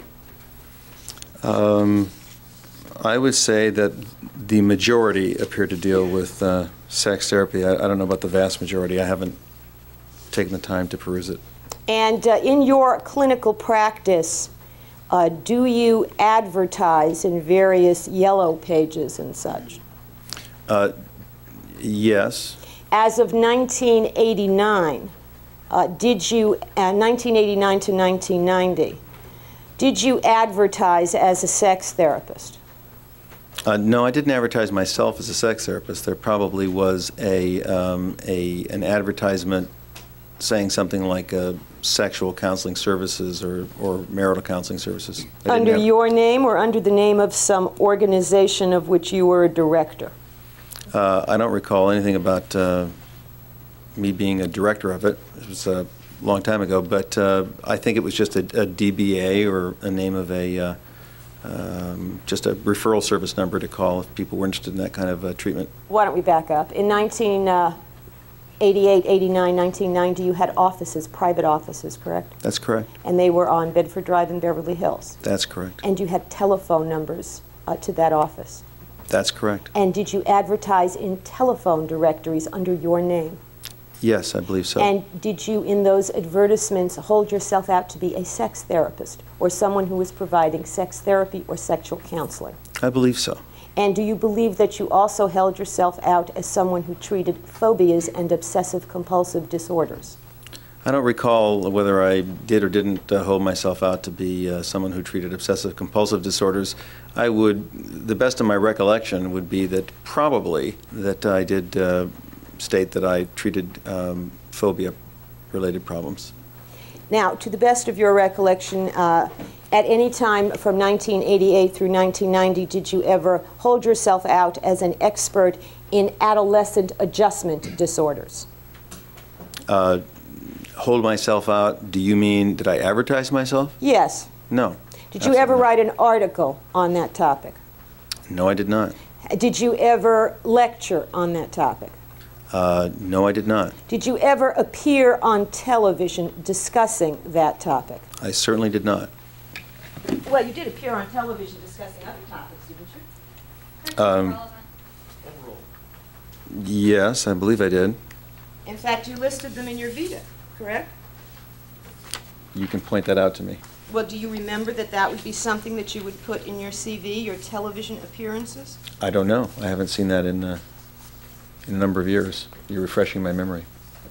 Do you have a current vita, Dr. Oziel? I'm sure I do somewhere, but I haven't looked at it for some time. Turning your attention to page 6 of this document under the heading Television Invited Interviews, does that have a list of television appearances that you made? Yes, it does. And can you tell me the date of the latest television appearance that appears on that CV? It is 1988. Why don't you keep reading? Oh, there's one that says 1990. So that does not appear to be an old, outdated CV. That appears to be a CV at least from some point in 1990, correct? It looks like someone used it in 1990, but the information in the CV is not it's not an updated. I think somebody may have typed that onto an old Vita, which is what I think happened. Okay. Well, did you appear on 48 Hours on CBS television in 1990? To be honest, I don't recall. I'm assuming I did. Did you appear on cable VH1 in 1989? I'm assuming I appeared on all of the things listed there. I just don't have vivid recollections of any particular TV shows I did or didn't appear on. How about Fox 11, an AIDS special in 1988? Does that, do you remember that? I remember having been part of an AIDS panel that was televised, so yes, that rings a bell. That's yes? Rings a bell, yes. How about on the CBS Network News in 1988? Do you recall making an appearance there? I don't recall it. How about Eye on LA in 1987? Do you recall that? I think the best way to respond to this is without the specific titles of the segments or a description of what they were, I'm not going to have an easy time recalling any of them because they didn't have all that much import to me. Well, just for clarification, this curriculum vitae, that's a Latin word, correct? Those are Latin words. I think so. An English word for this is a resume, right? I think that a resume and a curriculum vitae are probably different. Well, basically, though, this is supposed to be a compilation of all of your professional achievements. Your degrees, your writings, your lectures, your positions, your appointments, all of that, right? That's what a curriculum vitae normally does. Okay, and that's what this one purports to do, correct? As I said, I think it's out of date.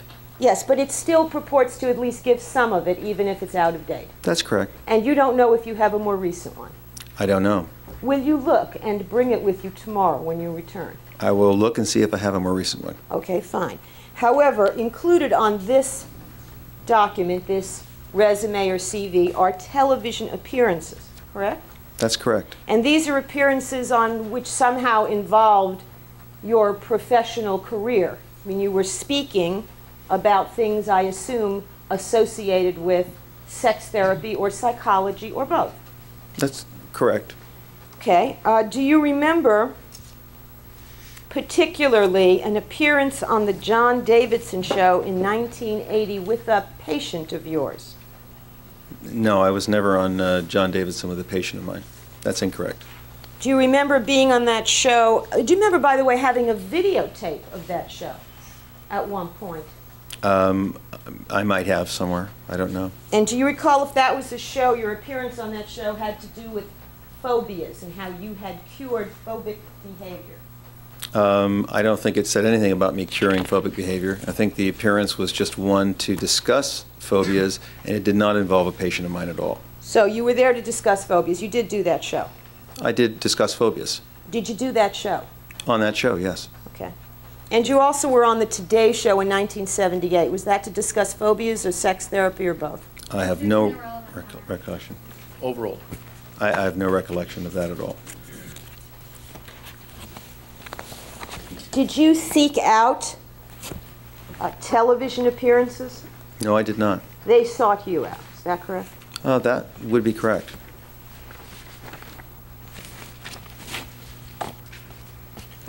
Now, I can explain that. I don't think it needs explaining. Thank you. Okay. On what, in what year, and if you know more closely, what date did you start a private practice? I think I started a private practice the year that I was first licensed in the state of South Carolina, which would be, give me a moment here. I think 1972. Okay. And when did you start a private practice in California? I believe that would be 1974, approximately.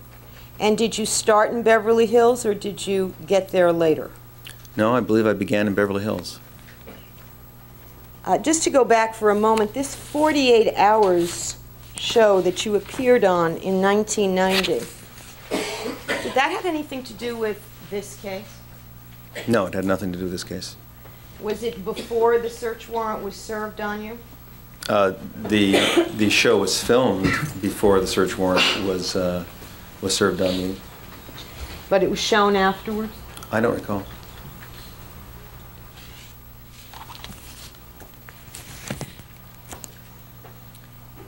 So you believe you started your practice in Beverly Hills in 1974? I believe so, approximately 1974. And at that time, did you also have some kind of affiliation with the University of Southern California Medical Center, County General? Yes, I did. And did you, were you teaching in some capacity or training in some capacity in sex therapy at County General? Among many other areas, yes. I was also teaching and training in sex therapy, but only among other areas. And At some point, did your teaching at USC end, or do you still do that? No, up until several years ago, I was still on faculty at USC. It did end only a couple of years ago. I can explain that process. Okay. Why don't you just wait for a question? It makes it more organized. All right. In 1988, you've already indicated you first came in contact with the Menendez family. Is that right? I believe so. And, well, you're not sure? I haven't seen my records, as you know, Ms. Anderson, for approximately 4 years. I haven't had them. So I'm assuming that 1988 is about right. If you'd care to provide me with my with the records, I probably could save some time. Well, first let's establish the state of your memory. I honestly do not remember the year in which you first met the Menendez family. Is that what you're telling me? No, I believe it was 1988, but we've been talking about a lot of dates, and I was just thinking that it might save some time for me to have my own patient records here. So you believe it was 1988, and do you recall which members of the Menendez family you came into contact with first? To the best of my recollection, the answer would be, I believe so. You believe you do remember who? I believe I do. And who do you believe it was that you first came into contact with from this family? I believe that I first came into contact with Kitty and Jose Menendez. And do you believe that it was after that that you first came into contact with Eric Menendez? I don't have a recollection that's clear about whether I talked with Eric later in that session, or whether I contacted or talked with Eric after the first full session with the Menendezes. Dr. Oziel, you've indicated in response to questions from Mrs. Bozanich that on March 8th, the Beverly Hills Police went to the safe deposit box and removed some materials from it. Recall that? Yes, I do. And did they also remove some things from your home before going to the safe deposit box? Yes, they did. And among the things that were removed from your home, did they remove ledgers that contained the account records of the Menendez family? Yes, I believe they did. Your Honor, I would like to mark these documents. There are 4 pages of yellow accounting-style papers. I propose to mark them with one number and A, B, C, D, the pages. That's fine. 97 A, B, C, and D. Let me just make sure they're in chronological order before I submark them. Of course not.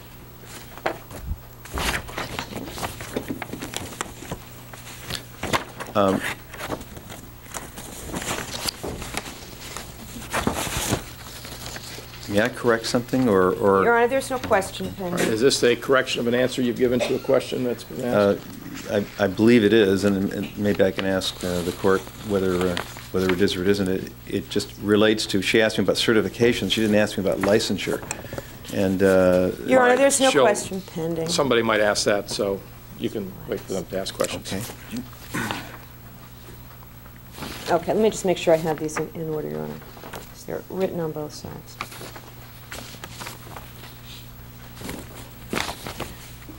Okay.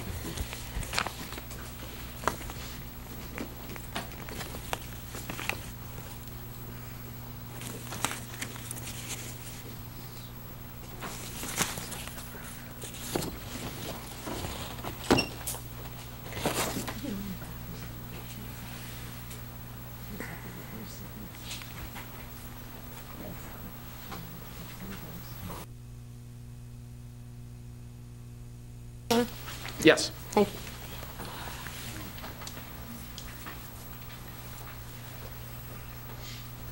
Sir, showing you this 4-page document marked collectively 97, why don't you take a look at 97A for a moment and see if that reacquaints you with your acquaintance with the Menendez family.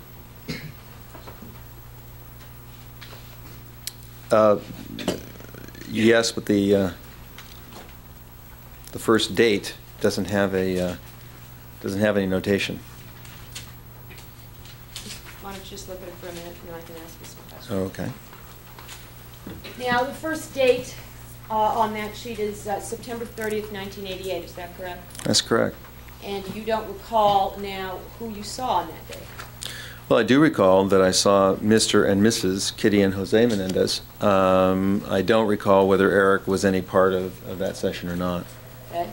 Now, why don't you look down from there? Is the next date October 4th, 1988? That's correct.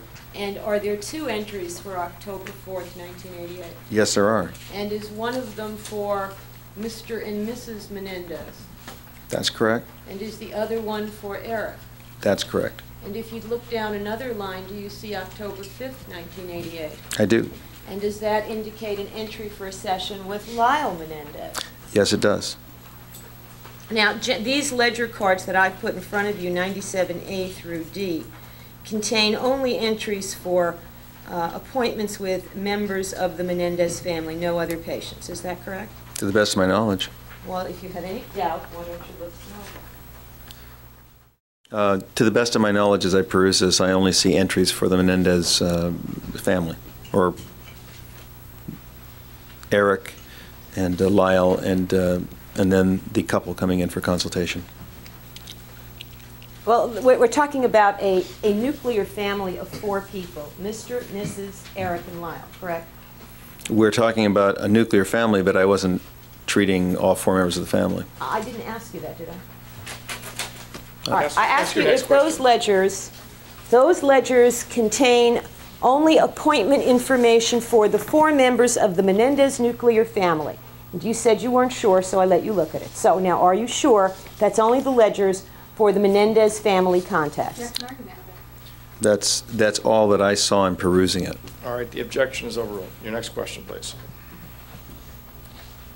Now, in 1988, when you first met the Menendez family, did you tell any or all of them that your license was on probation at that time? I don't recall having told them that. And in 1989, in October, specifically October 31st, when you had Eric and Lyle in your office, did you tell either of them at that time that your license was on probation? I don't believe I did.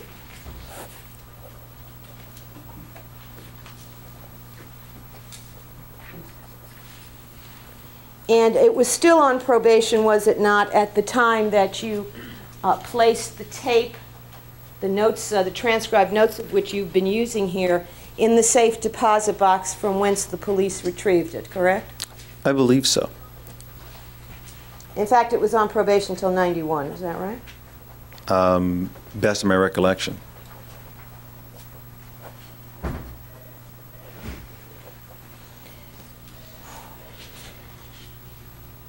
Now, I want to talk generally for a moment, sir, about some of your practices in therapy.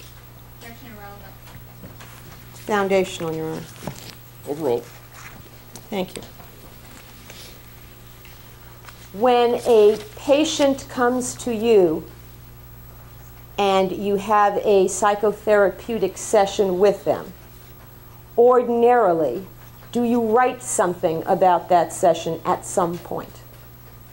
For most sessions, yes, not for all sessions. It's a very individualized situation depending upon what's happening with the patient. Let's talk, though, just for the moment about your general practice. Particularly with a new patient, would you make some effort following, a session to make some form of notes of what transpired? Generally, yes, I would. And is there a formal, is there a format, a formal psychotherapeutic note format that you follow ordinarily? No. Are there something that are called, or that you would call, technical psychotherapeutic notes? No, I've never used that phrase. So So these notes are no different than what you jot down, say if you were on the phone with a friend and you wanted to remember a few things that they said? I don't believe I said that. All right. Well, are they of some type of format or structure that you regularly use? The format just has to do with summarizing the content of the session. And it isn't a rigid structure or rigid format, and the notes are highly variable. They depend very much on the nature of the consultation and how much new information is contained in it, so on and so forth. Why do you make notes? You make notes to have, number one, some record, but also I make notes to have a better ease with which to recall what transpired in the session subsequently. Well, you said first one reason was to make a record. What type of record? Just a record that the visit took place, and for particularly important issues, to make a record of what those issues were and what was discussed, to be able to track what's happening in the course of the therapy. Okay, when you say issues, whose issues? Yours or the patient's or both? Ordinarily, the patient's issues. Okay, a patient comes to you, as we've established, usually seeking help, seeking counseling. They have a problem, right? That's correct. And isn't it the duty and isn't it a necessity, in fact, in order to give therapy, that a therapist attempt to figure out what the problem is, or at least what the patient thinks the problem is? I think both of those would be an important thing to do. And is the purpose of note-taking in this early stage so that you can accurately record what issues or problems the patient is presenting to you, this new person you've never seen before? That would be one purpose of note-taking. Now, is another purpose of note-taking, let me strike that, is it your practice in making patient notes to also indicate in notes some assessment of the patient? I don't know what you mean by assessment. You'll have to tell me. You don't know the terminology assessment? I don't know what you mean when you say assessment. Well, what does it mean in the psychological sense? The word assessment doesn't have any one meaning psychologically. It has multiple meanings. Well, let's talk about then some sort of evaluation on the therapist's part, however tentative from a first meeting. Do you tend to do that, make some sort of evaluation and make note of it? At some point, I generally do have an evaluation and make a note of what the evaluation is, and that often includes a diagnosis. So diagnosis is another thing that you do? That's correct. And do you also put in these notes some plan for therapy? Like, you've got this person, here's the problem as they see it, here's how you assess it or evaluate it or diagnose it, and then don't you write, now here's what I'm going to try to do? Generally, that happens, yes. Now, this record that you're making, is this for your purpose or your benefit, or is it for the patient's or both? Well, it really serves the patient's benefit ultimately, and it's for my purpose in assessing and working with the patient. Now, are these notes also in the way that you deal with them? Are you trying to make a record adequate so that if, for example, you should become ill or disabled or leave town or retire, or the patient leaves town, that these notes can be taken and given to a new therapist, and that therapist can understand where the patient has been psychologically, what treatment they've been subjected to, how they've progressed, that sort of thing. Something that someone else can look over and get some meaning from. That would be one benefit or one purpose to making notes. And is there a legal component to making notes? Say a legal component. Can you be more specific? Well, is there, or are notes in a sense of potentially a form of protection for therapists from civil liability, say for such things as malpractice and wrongful death, things like that? They could be. And do you have that in mind when you write notes, potential civil liability? Not ordinarily, no. Sometimes? Rarely. But it happens. Once or twice.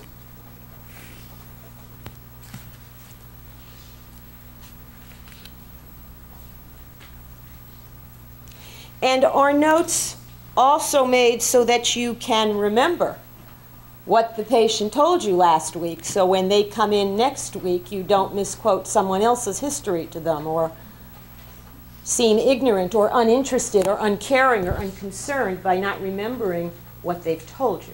Sure, that would be a reason for making notes as well.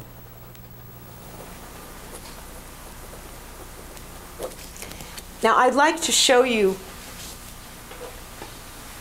before I do that, let me ask you if in 1988 it was your standard practice to maintain notes of sessions with your patients as a general practice. I believe that it was. Was the same true in 1989? I believe that it was. And was the same true in 1990? I believe that it was. Now, when you started your private practice in Beverly Hills in 1974, did you have office hours and see patients 5 days a week or something less than that? Something less than that. Have you ever had a 5-day-a-week practice in the sense that you saw private patients at your office 5 days a week? I believe so. And was that true in 1988, 89, and 90? I don't recall. Like I said, I haven't seen those records for numerous years. Do you have a private clinical practice now? Yes, I do. Do you see patients now? Yes, I do. And do you see patients 5 days a week? No, I do not. How many days a week do you see patients now? Oh, approximately 2.5 days a week. And was that true as well in last year, in 1992? I don't recall. Do you recall 91? No, I don't. Okay. Let me, if I might approach, Your Honor, these are... I ask counsel to approach the sidebar for a moment. Your Honor, I have two appointment-style books. I'd like to mark the one that's marked 1989, Exhibit 98, and the one that's marked Week at a Glance, and inside says 1990, Exhibit 99. All right. Now, Dr. Oziel, here's what I propose to do. First of all, I just want you to identify these as your appointment books for the years 1989 and 1990, and if you just glance through them to assure yourself that that's what they are, then I'm going to give you an opportunity to look at them a little more carefully.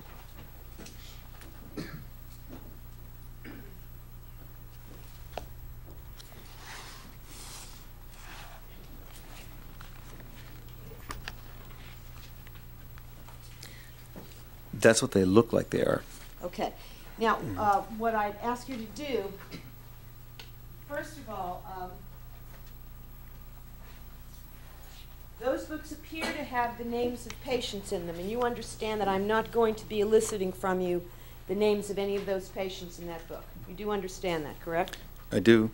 All right. What I would ask you to do, though, in order for me to continue with questions about the nature of your practice, is for you to look at the 89 book, first of all, in order to allow you to answer my question concerning how many days a week did you see patients in your clinical practice. So take whatever time you need to refamiliarize yourself with that book.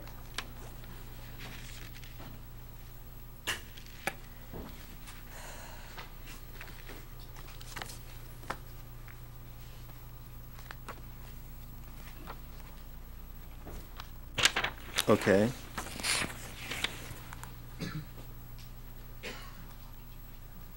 All right, are you able now to answer the question as to how many days a week were you seeing patients in your practice in 1989? Appears to be 3 days.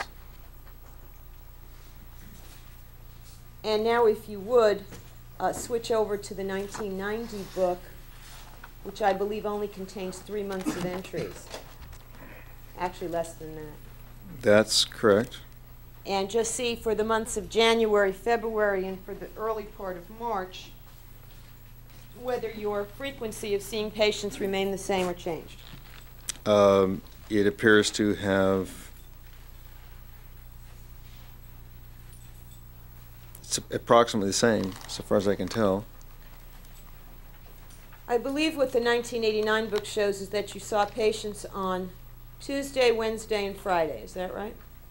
That's what it appears to be for the bulk of the book.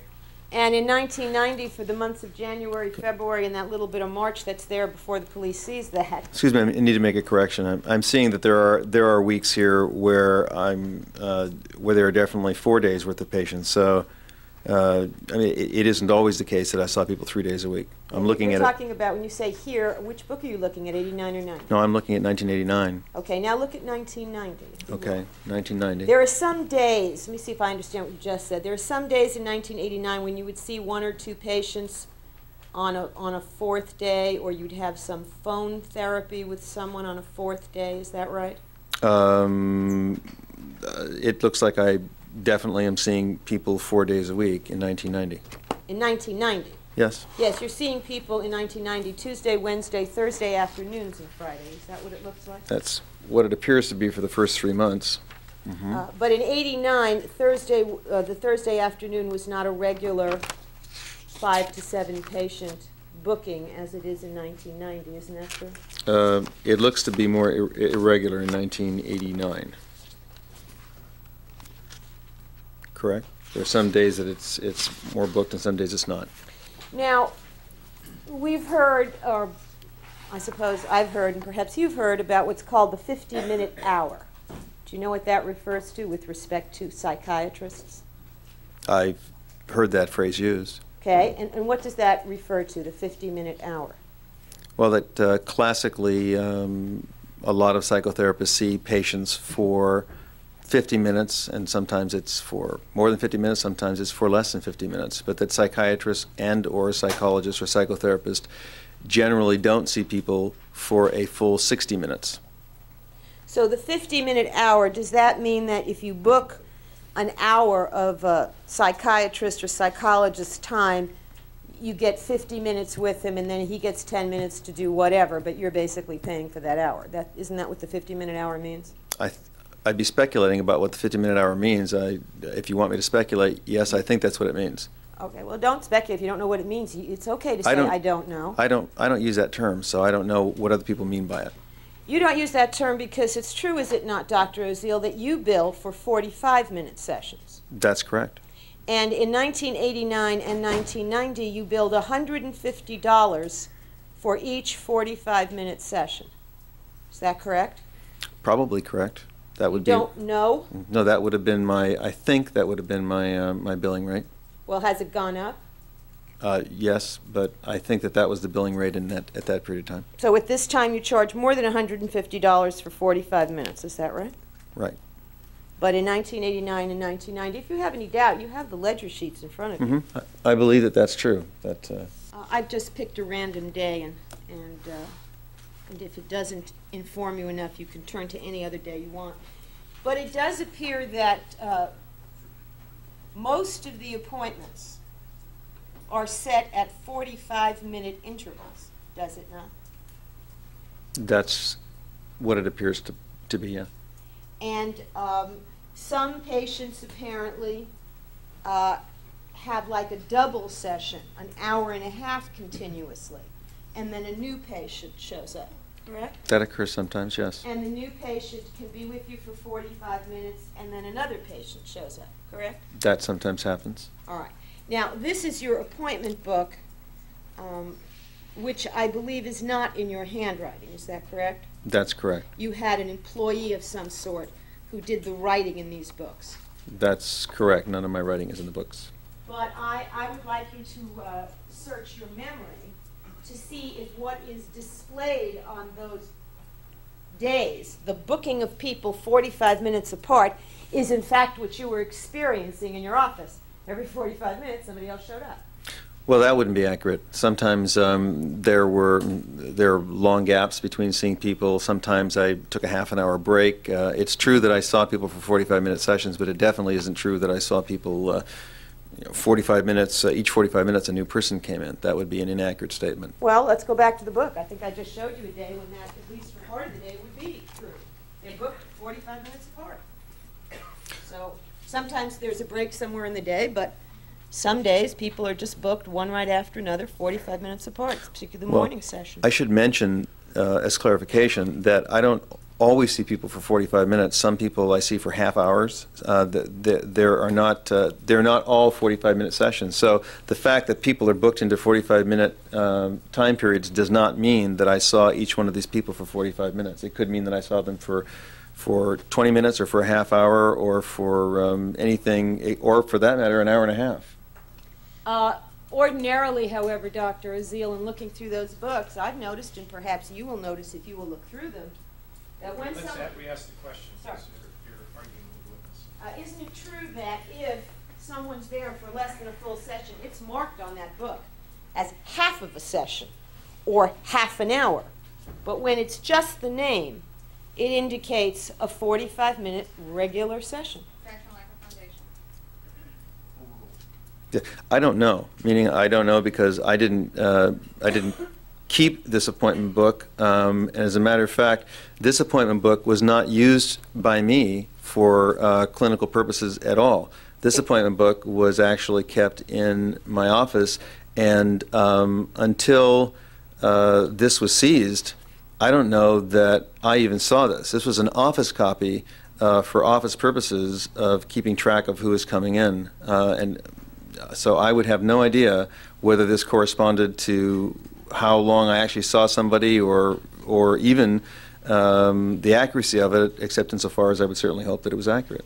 Wasn't that the book from which the billings were compiled? I also don't know that. I mean, you don't know what was used to bill people $150 for every 45 minutes? You don't know what was used to do that?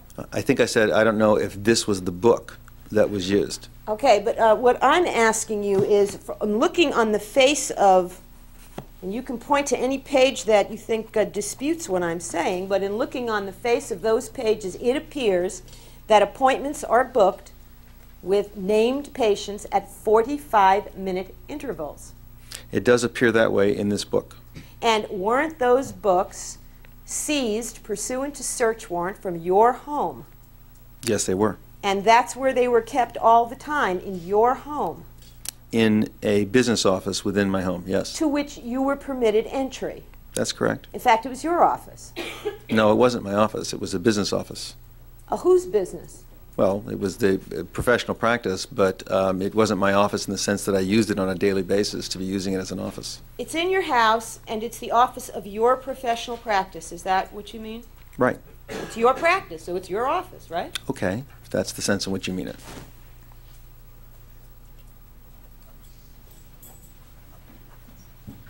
And wasn't it, in fact, an appointment book, if not that particular one maintained in a similar way that is used to send bills to these people? And I don't know whether this appointment book was used to send bills to people or not. Well, do you know what kind of appointment book was used to send bills to people? Frankly, I'm not sure. And who did the billing? The secretaries that were employed at the time, and in addition to that, my wife sometimes acts as sort of an overall office manager. So do you think your wife would know which book was used for the billing? She might. Who was the secretary that you had who did the billing in 1989? I don't recall. I'm not sure. Well, who are the choices? I think that actually, I'm not sure. I'm not sure which person it was, and I don't know whose writing this is. But I think my wife would know. I can ask her. Well, why don't we see do you know somebody named Sandy? Yes. Was she your secretary for a long time? Yes, she was. Did she do billing? She did. Did she work for you in 1989? I don't recall if she did or didn't. I don't know when she stopped working. Does she work for you now? She does not. What's her full name? Her name is Sandy Lambeck. Lambeck? Yes. And do you know who was your secretary after Sandy? No, I do not. Do you know who your secretary is now? Actually, I think her name is Dolores. And does Dolores come to your home where your office is? The home is the office is in an adjoining room to the home, and yes, she does. Did Sandy Lambeck work for you in September of 1990? She may have. She probably did. Well, I thought you just told us she didn't work for you in 1989. Well, you just refreshed my memory. We've had a number of different secretaries. I refreshed your memory because I'm holding a document that you may think may contradict you. Is that what you're saying? No, I didn't even know you were holding a document. Did you hold a press conference in September of 1990 at which you submitted a document signed by Sandy Lembeck? I believe I did. And did this document signed by Sandy Lembeck refer to things that had occurred with respect to a woman named Judalon Rose Smyth? Yes, it did. And was Judalon Rose Smyth someone that you met in 1989? Yes, she was. And in this document was Sandy Lembeck asserting that she worked for you and had personal knowledge of certain matters that transpired between you and Judalon Smyth in 1989? I believe so. I haven't seen that for a couple of years either, so. And if that were true, would that indicate to you that Sandy Lembeck was your secretary in 1989? Would it Yes. not? Mm-hmm. That's correct. Yes, that looks familiar. And does that appear to be the signature or a copy of the signature of your secretary, Sandy Lembeck? Appears to be. And does that appear to be a document signed in September of 1990? It appears to be. And is it referring, in fact, to things that transpired in 1989?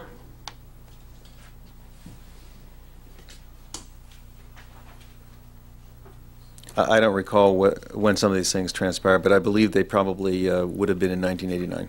And by this document, Ms. Lembeck is basically saying she's your secretary. Objection sustained. At that same press conference on September 13th, 1990, didn't you, in fact, tell the media that you had in your possession a declaration from your secretary? I don't recall, but if you have something stating I did, I probably did. Now let's get back to the appointment books. Okay.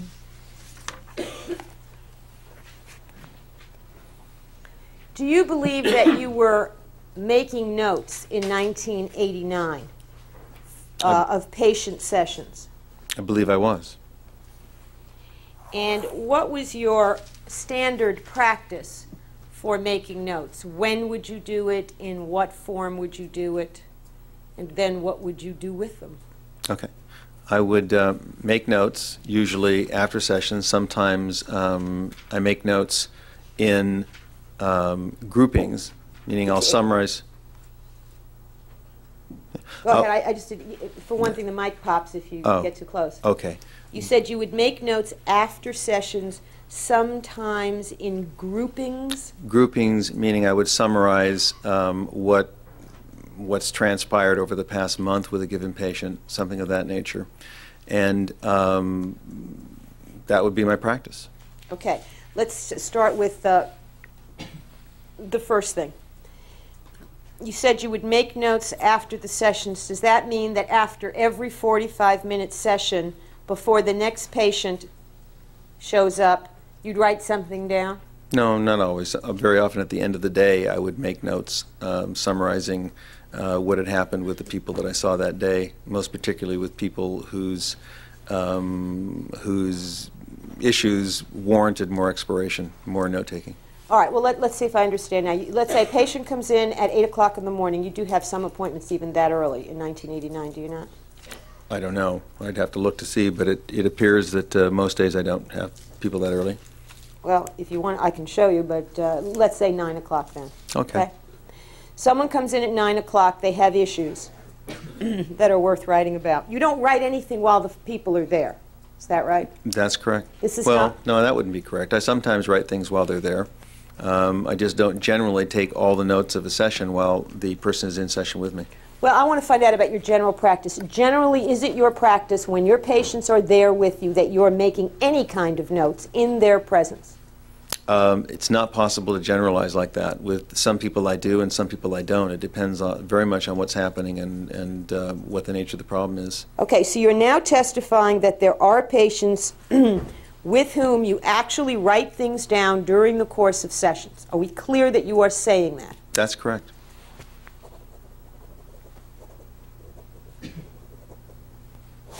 And are there other patients where you don't ever write anything down during the course of the session?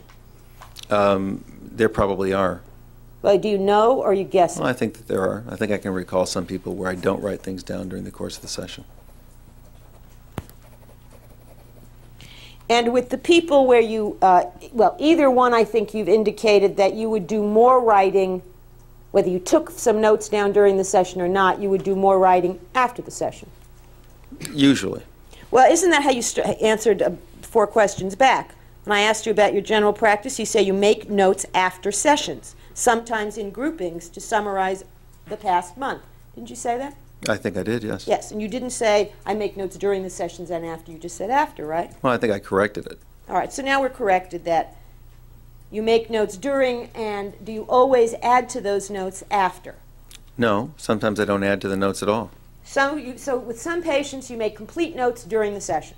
I make as many notes as I feel are necessary for that session during the session sometimes. And is that the majority of your patients?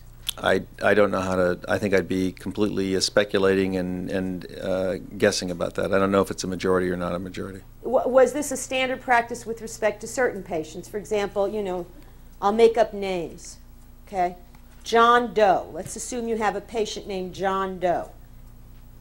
Would you decide based on, you know, whatever John Doe's problem is or how you relate to John Doe or what John Doe's therapy is all about, that John Doe is a patient whose notes you choose to make during the session? No, it really didn't work like that and doesn't work like that. Well, would it be periodic then? With some patients, sometimes you'd make notes during the sessions, but with those same patients, other times you'd only make notes after. That would probably be the way that it happened more often. Okay, so the way that happened more often would be that you don't have a general pattern patient by patient. Is that what you're saying? I would say that with some frequency, I take notes during sessions, and most particularly take notes when something critical is happening as a way of memorializing an insight or a particular issue that I want to make sure that I get down. And if nothing that critical is happening, or if the notes would have to be very elaborate, usually I do those notes after the sessions. Do you think your sessions with Eric and Lyle Menendez on October 31st were critical? Yes, I do. How about the session on November 2nd? Was that critical? Yes, it was. You didn't make any notes whatsoever during those sessions. Isn't that true? I certainly did not.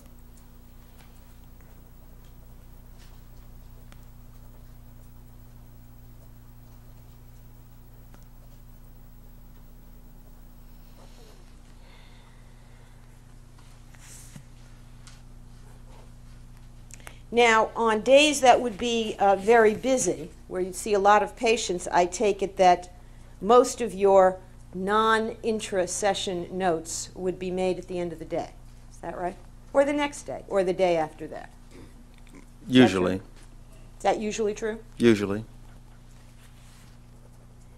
And I take it when we're talking about notes generally in your practice, we're talking about something you write, correct? Usually. And did you use a word processor or a computer, or did you do your notes in handwriting? No, usually did my notes in handwriting.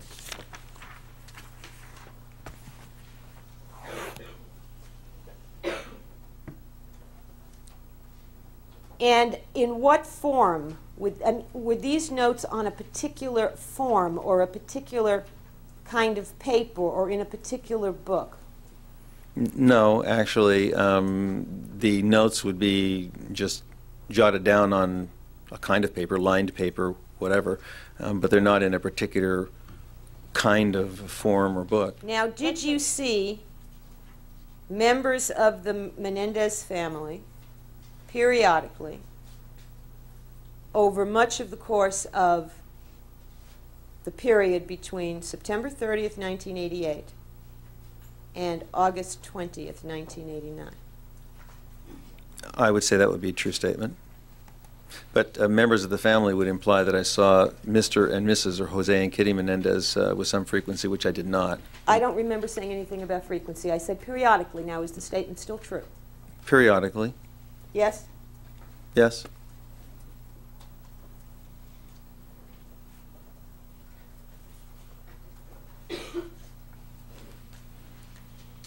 And on a date close in proximity to and after August 20th, 1989, did you learn of the killings of Jose and Kitty Menendez? I believe I did. And did you make contact with one or both of the Menendez children after hearing that? Yes, I did. And did you go to where they were staying with their family and visit with them? I wouldn't characterize it that way. Well, did you go to where they were? I had sessions with them where they were... Your Honor, I'd move to strike the answer. It is not responsive. If I'm wrong, say no. All right. You addressing that to me? If No, you're wrong, sir. say no. No, you say, when you feel no, you do worse than say no. I'm Okay. talking to the witness. I realize I should have asked the court to do that. All right. Well, let's re-ask the question then. The objection is sustained. The answer is stricken. Why don't you ask the question again? Let's break it into pieces. Did you reach out and contact them, either Eric or Lyle or both? Yes, I did. And at some point, did you go to the place where they were staying? Are you referring to the Bel Air Hotel? Yes, I am. Yes, I did. And when you went to the Bel Air Hotel, were members of their family there with them? There were members of their family in addition to a number of other people that were there with But them. the question was, were there members of family? Yes, there were. Okay. And do you recall what was the first date upon which you went to the Bel Air Hotel and saw the Menendez brothers and other people? No, I did not. Do you have the ledger card there? I do have the ledger cards here. Why don't you look at it for dates after August 20th, 1989, and see Okay. if that will refresh your memory as to when you went to the Bel Air Hotel.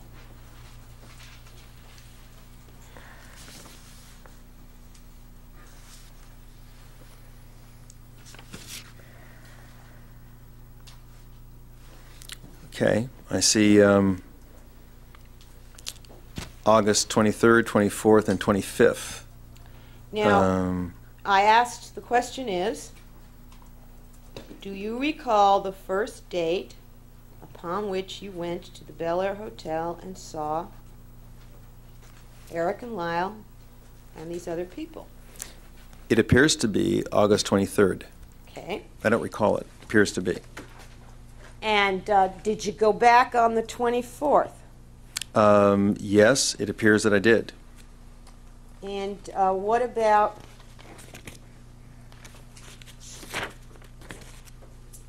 the 25th? I wouldn't know whether the 25th was was at the Bel Air Hotel or whether it was in my office. I don't know that. You said, does this tell you when you went to the Bel Air Hotel? All the ledger card tells me is that I saw them for sessions that I would assume must have been at the Bel Air Hotel because of how many sessions they were billed for, but I don't know that these sessions were at the Bel Air Hotel. So you were having private therapy sessions with them at the Bel Air Hotel? Is that what you're saying? I'm saying I was consulting with them at their request at the Bel Air Hotel and basically doing what I thought was therapeutic with them. That's correct. Okay, well, let's break that down. Are these private therapeutic sessions or are they just public visiting? Which is it? No, I was specifically requested. No is not responsive. Let's start Okay. over. Is this private therapeutic session so that you are speaking to one or both of them in confidentiality? That's the first question. The answer is no, they were not private therapeutic sessions. Okay, so they're not. No, they were not. But you bill them for them at the same rate that you charge for private therapeutic sessions, $150 for every 45 minutes. Is that right? That's my custom. But that's what you did here. Yes, it is. And in fact, on August 24th, you billed them $1,300. Is that correct? That's correct. That reflects the time I spent with them. And this is after you called with your condolences. Is that right? No, that's not right. You didn't call with your condolences? No, I did not. You didn't feel badly? I didn't say that. Miss Abramson, you know that. What I know, Dr. Oziel, is not Counsel, what's let's not involved. argue with the witness. Did you Ask call your with your next question. condolences or express your feelings of sentiment, support to them? I'm sure that in the first couple of minutes or minute of interaction, I did, and I'm also sure in my memory that what I did immediately thereafter was ask them if, in fact, ask Eric, as I recall, if in fact he wanted me to be there as a person, as his therapist, to help him. And the response that I got was, yes, he did. And the next question was, did he want to come into my office? Your Honor, I think now we're completely non-responsive to the last question. Objection overruled. Why don't you finish the answer? Okay. I asked if he wanted to come to my office, and he said no, he couldn't come to my office, and neither could Lyle, because they were fearful of their lives that the mafia Your Honor, was... I'd move to strike this as totally non-responsive. All right, the objection is overruled. The answer will stand up to the point where the reference is as to the fact that Eric Menendez, or to the testimony of the witness that Eric said that he couldn't go to the office, as to why that is stricken as non-responsive. You may ask your next question. Who did write this ledger card? It probably was the secretary. It definitely wasn't me. The secretary or your secretary? Oh, it would have been my secretary. All right, your secretary.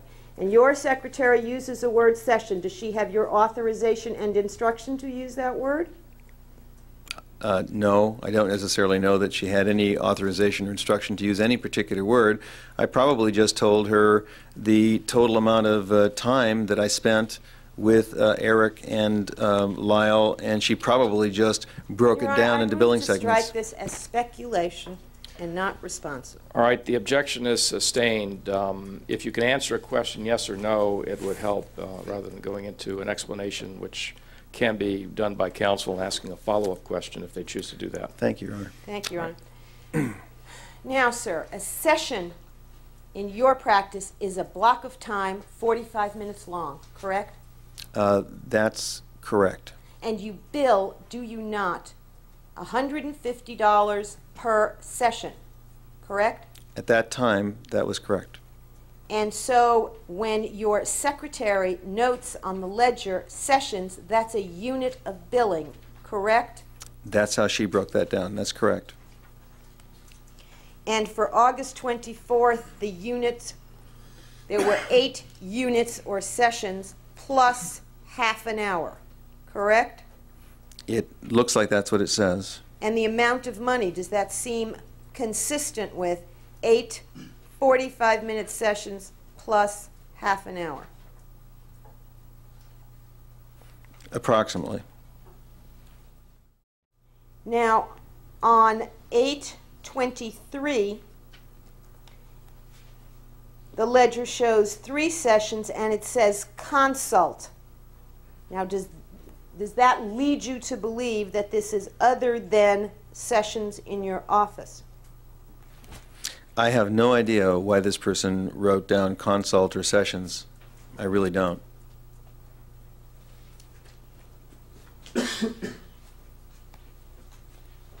Let's take a look at 8/26.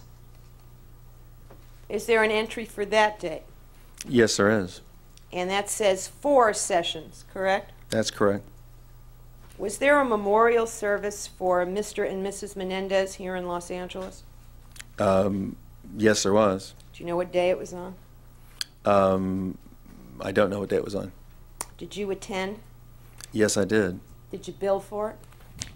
If that's the day that it was held, yes, I did. Well, I don't know if that's the date it was held, but did you instruct your secretary to bill for your attendance at the memorial service? I don't think that the 4 sessions were at the memorial service at all. I think they were... I don't no. think that's what I asked. No, I didn't. All right. I'm asking you this. Do you recall instructing your secretary or bookkeeper or whoever makes these things to bill for the time you spent attending the memorial service? No, I did not. If I read this correctly, however, you were in the presence of the Menendez family on the 23rd, the 24th, the 25th, and the 26th. Is that right? That's correct.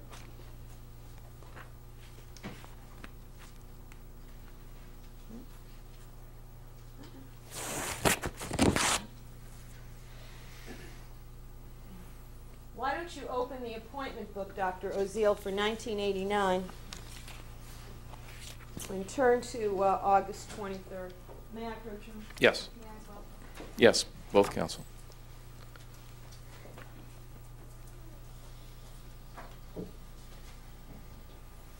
August 29th. No, August 23rd. Or 23rd. Okay.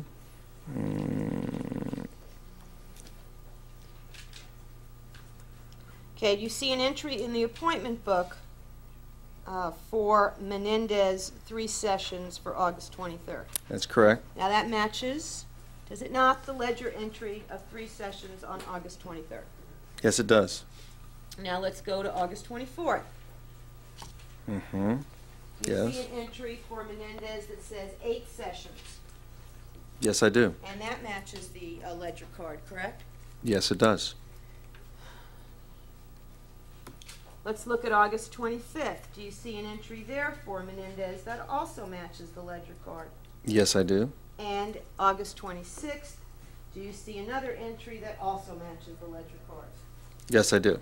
So the appointment book and the ledger cards do seem to corroborate each other. Is that right? In this regard, yes, they do.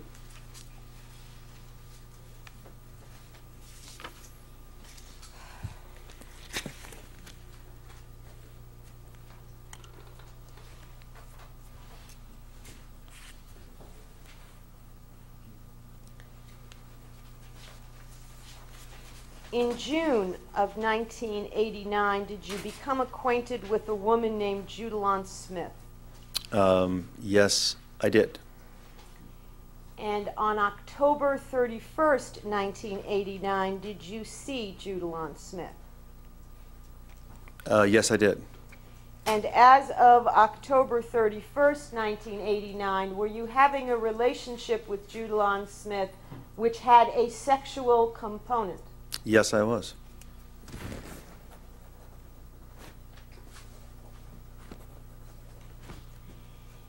And at some point on October 31st, 1989, did you tell Judalon Smyth what Eric and Lyle Menendez had said to you in their therapy session with you on that date?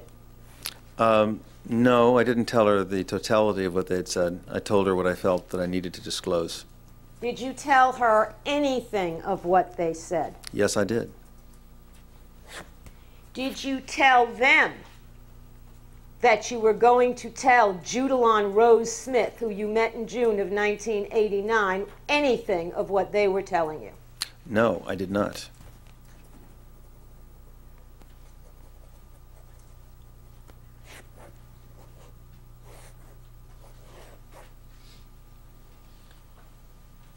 Now, did you make these revelations to Miss Smith in your office or somewhere else? I believe I told Judalon Smyth what I felt that I needed to tell her at her home. Dr. Oziel, was there some reason why you inserted in that answer what I needed to tell her when I asked you a location? Some reason you felt you needed to do that? I was explaining what occurred. All right. I asked you where. Can you answer where? Excuse me, this is argumentative. All right, he has answered the question. Now, you believe it was at her home. Do you have some doubt in your mind about where it was? To the best of my recollection, it was at her home. Are you sure it was at her home? I'm relatively certain it was at her home. Are you absolutely positive it was at her home? I believe I said I'm relatively certain it was No, at her but home. then the answer is no, you're not absolutely positive. I'm basically as positive as I can be that it was at her home. So you are positive it was at her home. That's an argumentative. Sustained. Now, you're aware of the fact that she claims that she was in your office while the Menendez brothers were seeing you on October 31st, are you not? Yeah, I'm You're aware. saying move to strike. It's not offered Objection. for the truth. Still objection sustained. The answer is stricken. Did you ask Judalon Smyth to come to your office on October 31st in order to eavesdrop on your therapy sessions with the Menendez brothers that day? Actually, it was quite the contrary. Well, can you answer that question, yes or no, Dr. Oziel? I don't think I can. You can't answer that. You did. Did you Can you ask repeat her it? to be there? No, I didn't. There you go. Yes, if you could confine yourself to questions and listening to the witnesses' answers, Ms. Abramson. So you didn't ask her to be there, correct? That's correct. And is it your testimony that she was not there? I do not recall Judalon Smyth being there, that I saw her. I was in session with Eric and Lyle for approximately 4 to 4.5 hours, and I would have no way of knowing whether anybody else came into my waiting room while I was in session with somebody. So the answer is, to the best of my knowledge, no, she was not there. Well, if you have no way of knowing, then your answer, I take it, is you don't know. I don't know, but I do not believe she was there. Can people just walk into your office at any hour of the day or night? The door's unlocked, is that right? Absolutely, the door to the waiting room is unlocked. They can't walk into the inner corridor that leads to session rooms, but they can walk into the waiting room. At all hours of the day or night? Well, I wouldn't say that. I would say as long as there is any therapist remaining in the office seeing patients, the waiting room door is closed, but the door to the waiting room is, from the outside, is unlocked. After you finished seeing Eric and Lyle on October 31st, did you see Judalon Smyth in your office? I don't recall having seen Judalon Smyth in my office. Well, do you think you would recall if she had been there? I don't have any recollection of her being there. Did you make some phone calls after you saw Eric and Lyle on October 31st? Yes, I did. Did you make those calls from your office? Yes, I did. Was Judalon Smyth present when you made those phone calls? I do not recall Judalon Smyth being there then either. Was she there? I don't recall her being there. So are you saying she wasn't there, or are you just saying you don't remember? I don't believe she was there. Well, you don't believe she was there? I don't recall Judalon Smyth as having been there, no. Was it raining that night? I have no idea whether it was raining or not. Were you wearing clothes that night? Yes, I was wearing clothes. You're certain of that? I am certain I was wearing clothes. That's correct, Ms. Abramson. It's not that you believe you were wearing clothes. You know you were wearing clothes. Is that correct? I do know I was wearing clothes. That's correct, Ms. Abramson. Do you know if Judalon Smyth was there or not? Overruled. I don't believe Judalon Smyth was in my office. I don't recall having seen her. Do you know if she was there? I can't know if she walked into the waiting room, no. Did she walk into your office, into your field of vision, when you were making the phone calls? No. Who did you call? I called several attorneys. Who? I don't remember all the names of the attorneys that I called. Who do you remember? One of the people that I called was Mr. Brunon. And you called him from your office phone? Yes, I did. And what was the number of that phone? What was the number of Mr. Brunon's phone? Yours. My phone. 310-278-6342. 278-6342. That's correct. And did you reach Mr. Brunon? I don't recall. I actually talked to a number of people over several days, and I don't know who I called or didn't call. Let's back up. We're just on October 31st, right after Eric and Lyle have left, correct? Correct. You've made a series of calls, right? Right. Now, you said you called a number of attorneys. You've remembered for us one of them, your attorney, Mr. Brunon, who currently represents you, correct? Correct. Do you remember talking to Mr. Brunon from your office October 31st after Eric and Lyle left? I don't recall which specific people I talked to that night. I was in a state of... Excuse me, Your Honor, but could the witness be instructed to try to answer the question? Save All right. a lot of time. All right, without comments by counsel, as I said, if you could answer yes or no, it would help us all. Thank you. Ask your question again. Yeah, sorry, Your Honor. Do you remember talking to Mr. Brunon that night? No, I don't, specifically. Now, who else did you call that night, not over several days, right there from your office? Who else did you call? I believe I called another therapist. All right, who was that? That would be Dr. Lulow. Dr. whom? Lulow, How do you spell that? Lulow. And where is Dr. Lulow located? He's located in Beverly Hills. And is he still in Beverly Hills? I believe he is. And did you reach Dr. Lulow? I recall having reached him. So you talked to him. I believe so. Was there any other psychologist, therapist, person involved with the certifying or licensing of psychologists that you spoke to that night? No, absolutely not. And Did you speak to your own therapist that night? no, I did not. Did you speak to anyone that night with whom you had a privileged relationship, where you were the holder of the privilege? If I spoke with Mr. Brunon, which I'm not sure. I don't mean Yeah. your lawyer, I mean in a psychotherapeutic sense, that privilege. Not that I'm aware. Are you aware of the fact that you attempted to assert such a privilege in testimony before Judge Albrecht in the summer of 1990 when we were questioning you about who you called? May we approach, please? Yes. All right, we're going to take a break at this point until tomorrow morning